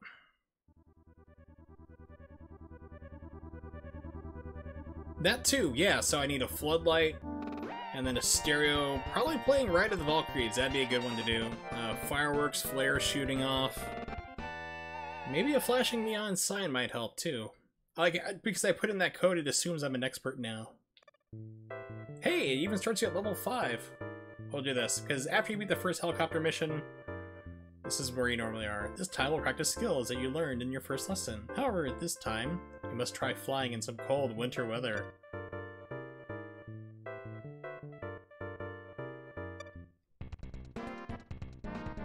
And for some reason, they're gonna send you in completely unarmed, too. I mean, it's like, you can't have any guns with you, you gotta find everything on site.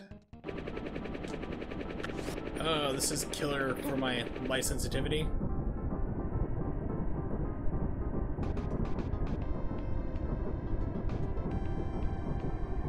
Alright, starting strong. Barely got that ring. Sounds like rings?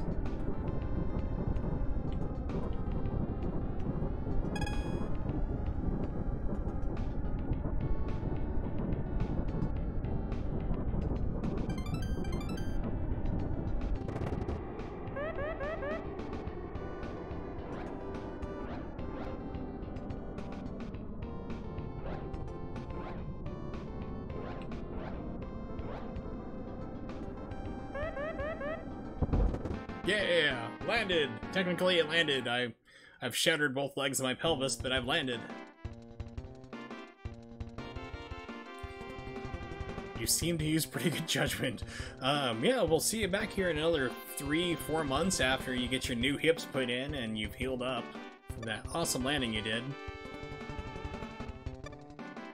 I can do it! Oh, I just thought of a game I'm pretty sure I don't have on here. Let me write it down real quick. Turn and burn. Loved that game. I think I have it. Yeah, I should have it. I do. I even have it complete in box.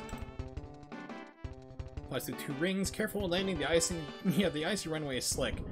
I'm pretty sure that airports usually will take great care to de-ice their runways.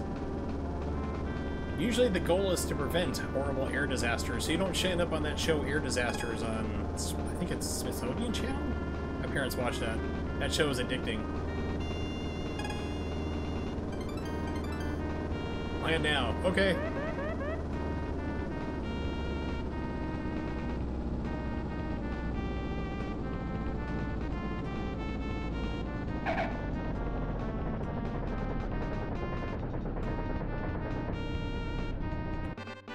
Landing. Okay.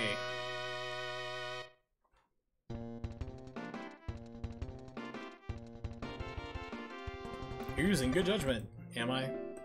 I didn't qualify, I was off by 6 points, so I suck apparently. I'm sorry, I'm not certified.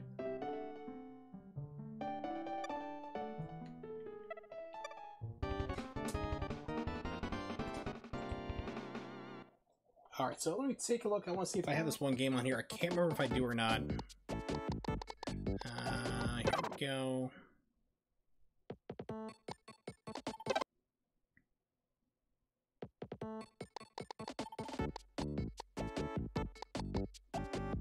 Wolfenstein 3D. Why do I have Wolverine Animated Rage? That game sucks. Why did I put that on here?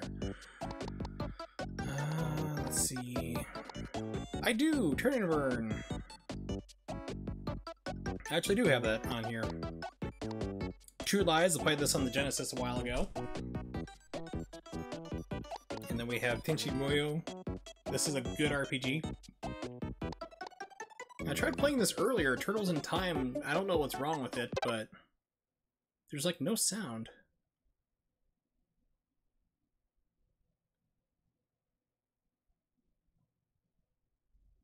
I don't know why it's doing this.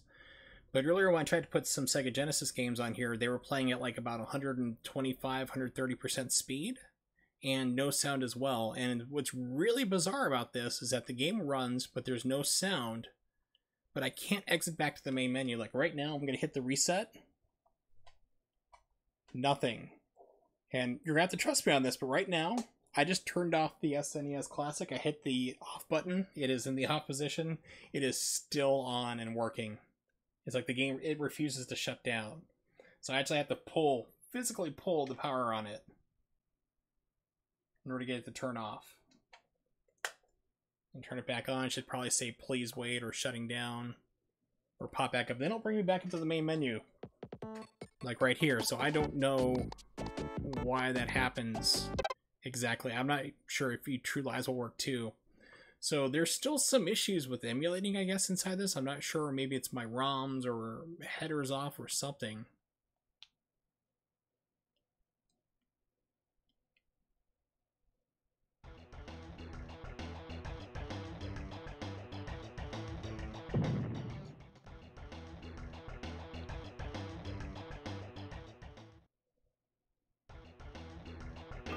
Yeah, so if you remember me playing this on the Sega Genesis, you'll remember that, like, a lot of...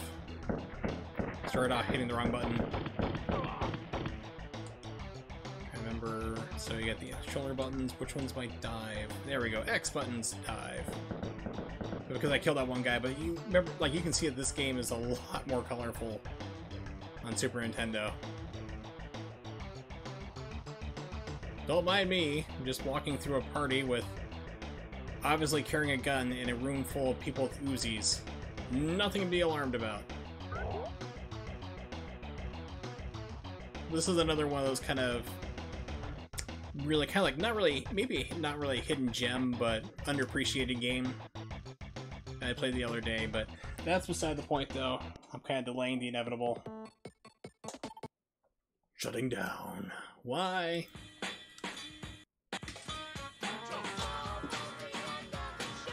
As we've reached the end of the stream, thank you so much for hanging out, everybody. I do appreciate it. It's the word I'm looking for. Always fun to stream and have people lurk and show up. Patrick, it's always good to see you around here, especially in chat. Nimix for showing up there, T. Wallace, Ronnie, and of course the Morgue, and anybody who was lurking in chat. Oh, Fico, can't forget Fico too. And anybody else lurking in chat, you guys are always great. So I do plan on streaming again. The next game actually I want to stream is a fighting game called Dong Dong Never Die. It is a Chinese fighting game in the vein of Street Fighter. It is something you have to see to believe, because it's beyond description. It's amazing what they're managed to do there. So I will be streaming Dong Dong Never Die next time. If you live in an area that does, if wherever you are in the world, if they have daylight saving time, that's today. So you're losing an hour of sleep. Spring forward, it sucks. I'm not looking forward to it. It still throws my brain off every single time it happens for about a good 2 weeks. But I will be back streaming, probably not tomorrow. I'm going to say the next day, so today's Saturday. So Monday, most likely, we'll be streaming Dong Dong Never Die. So I always stream at 8:30 p.m. Eastern Standard Time. If you don't know when that is, just type it into Google and it will tell you for wherever you are in the world. You can also follow me on Twitter or just peek on my page there at Wursel555. I always post up ahead of time when I'm going to be streaming and what I will be streaming. And also if you need to, if I need to delay the stream or cancel or whatever, you know exactly what's going on with it right there at that time. So let's see, let me see what else is up and streaming it now at the moment, who I can host. It doesn't look like a whole lot of people, so we'll probably send you the riff tracks. So like I said, I'll be back on probably Monday, most likely, streaming Dong Dong Never Die. It's something you're definitely going to want to check out. But thanks for hanging out. Hopefully see you guys next time, and peace.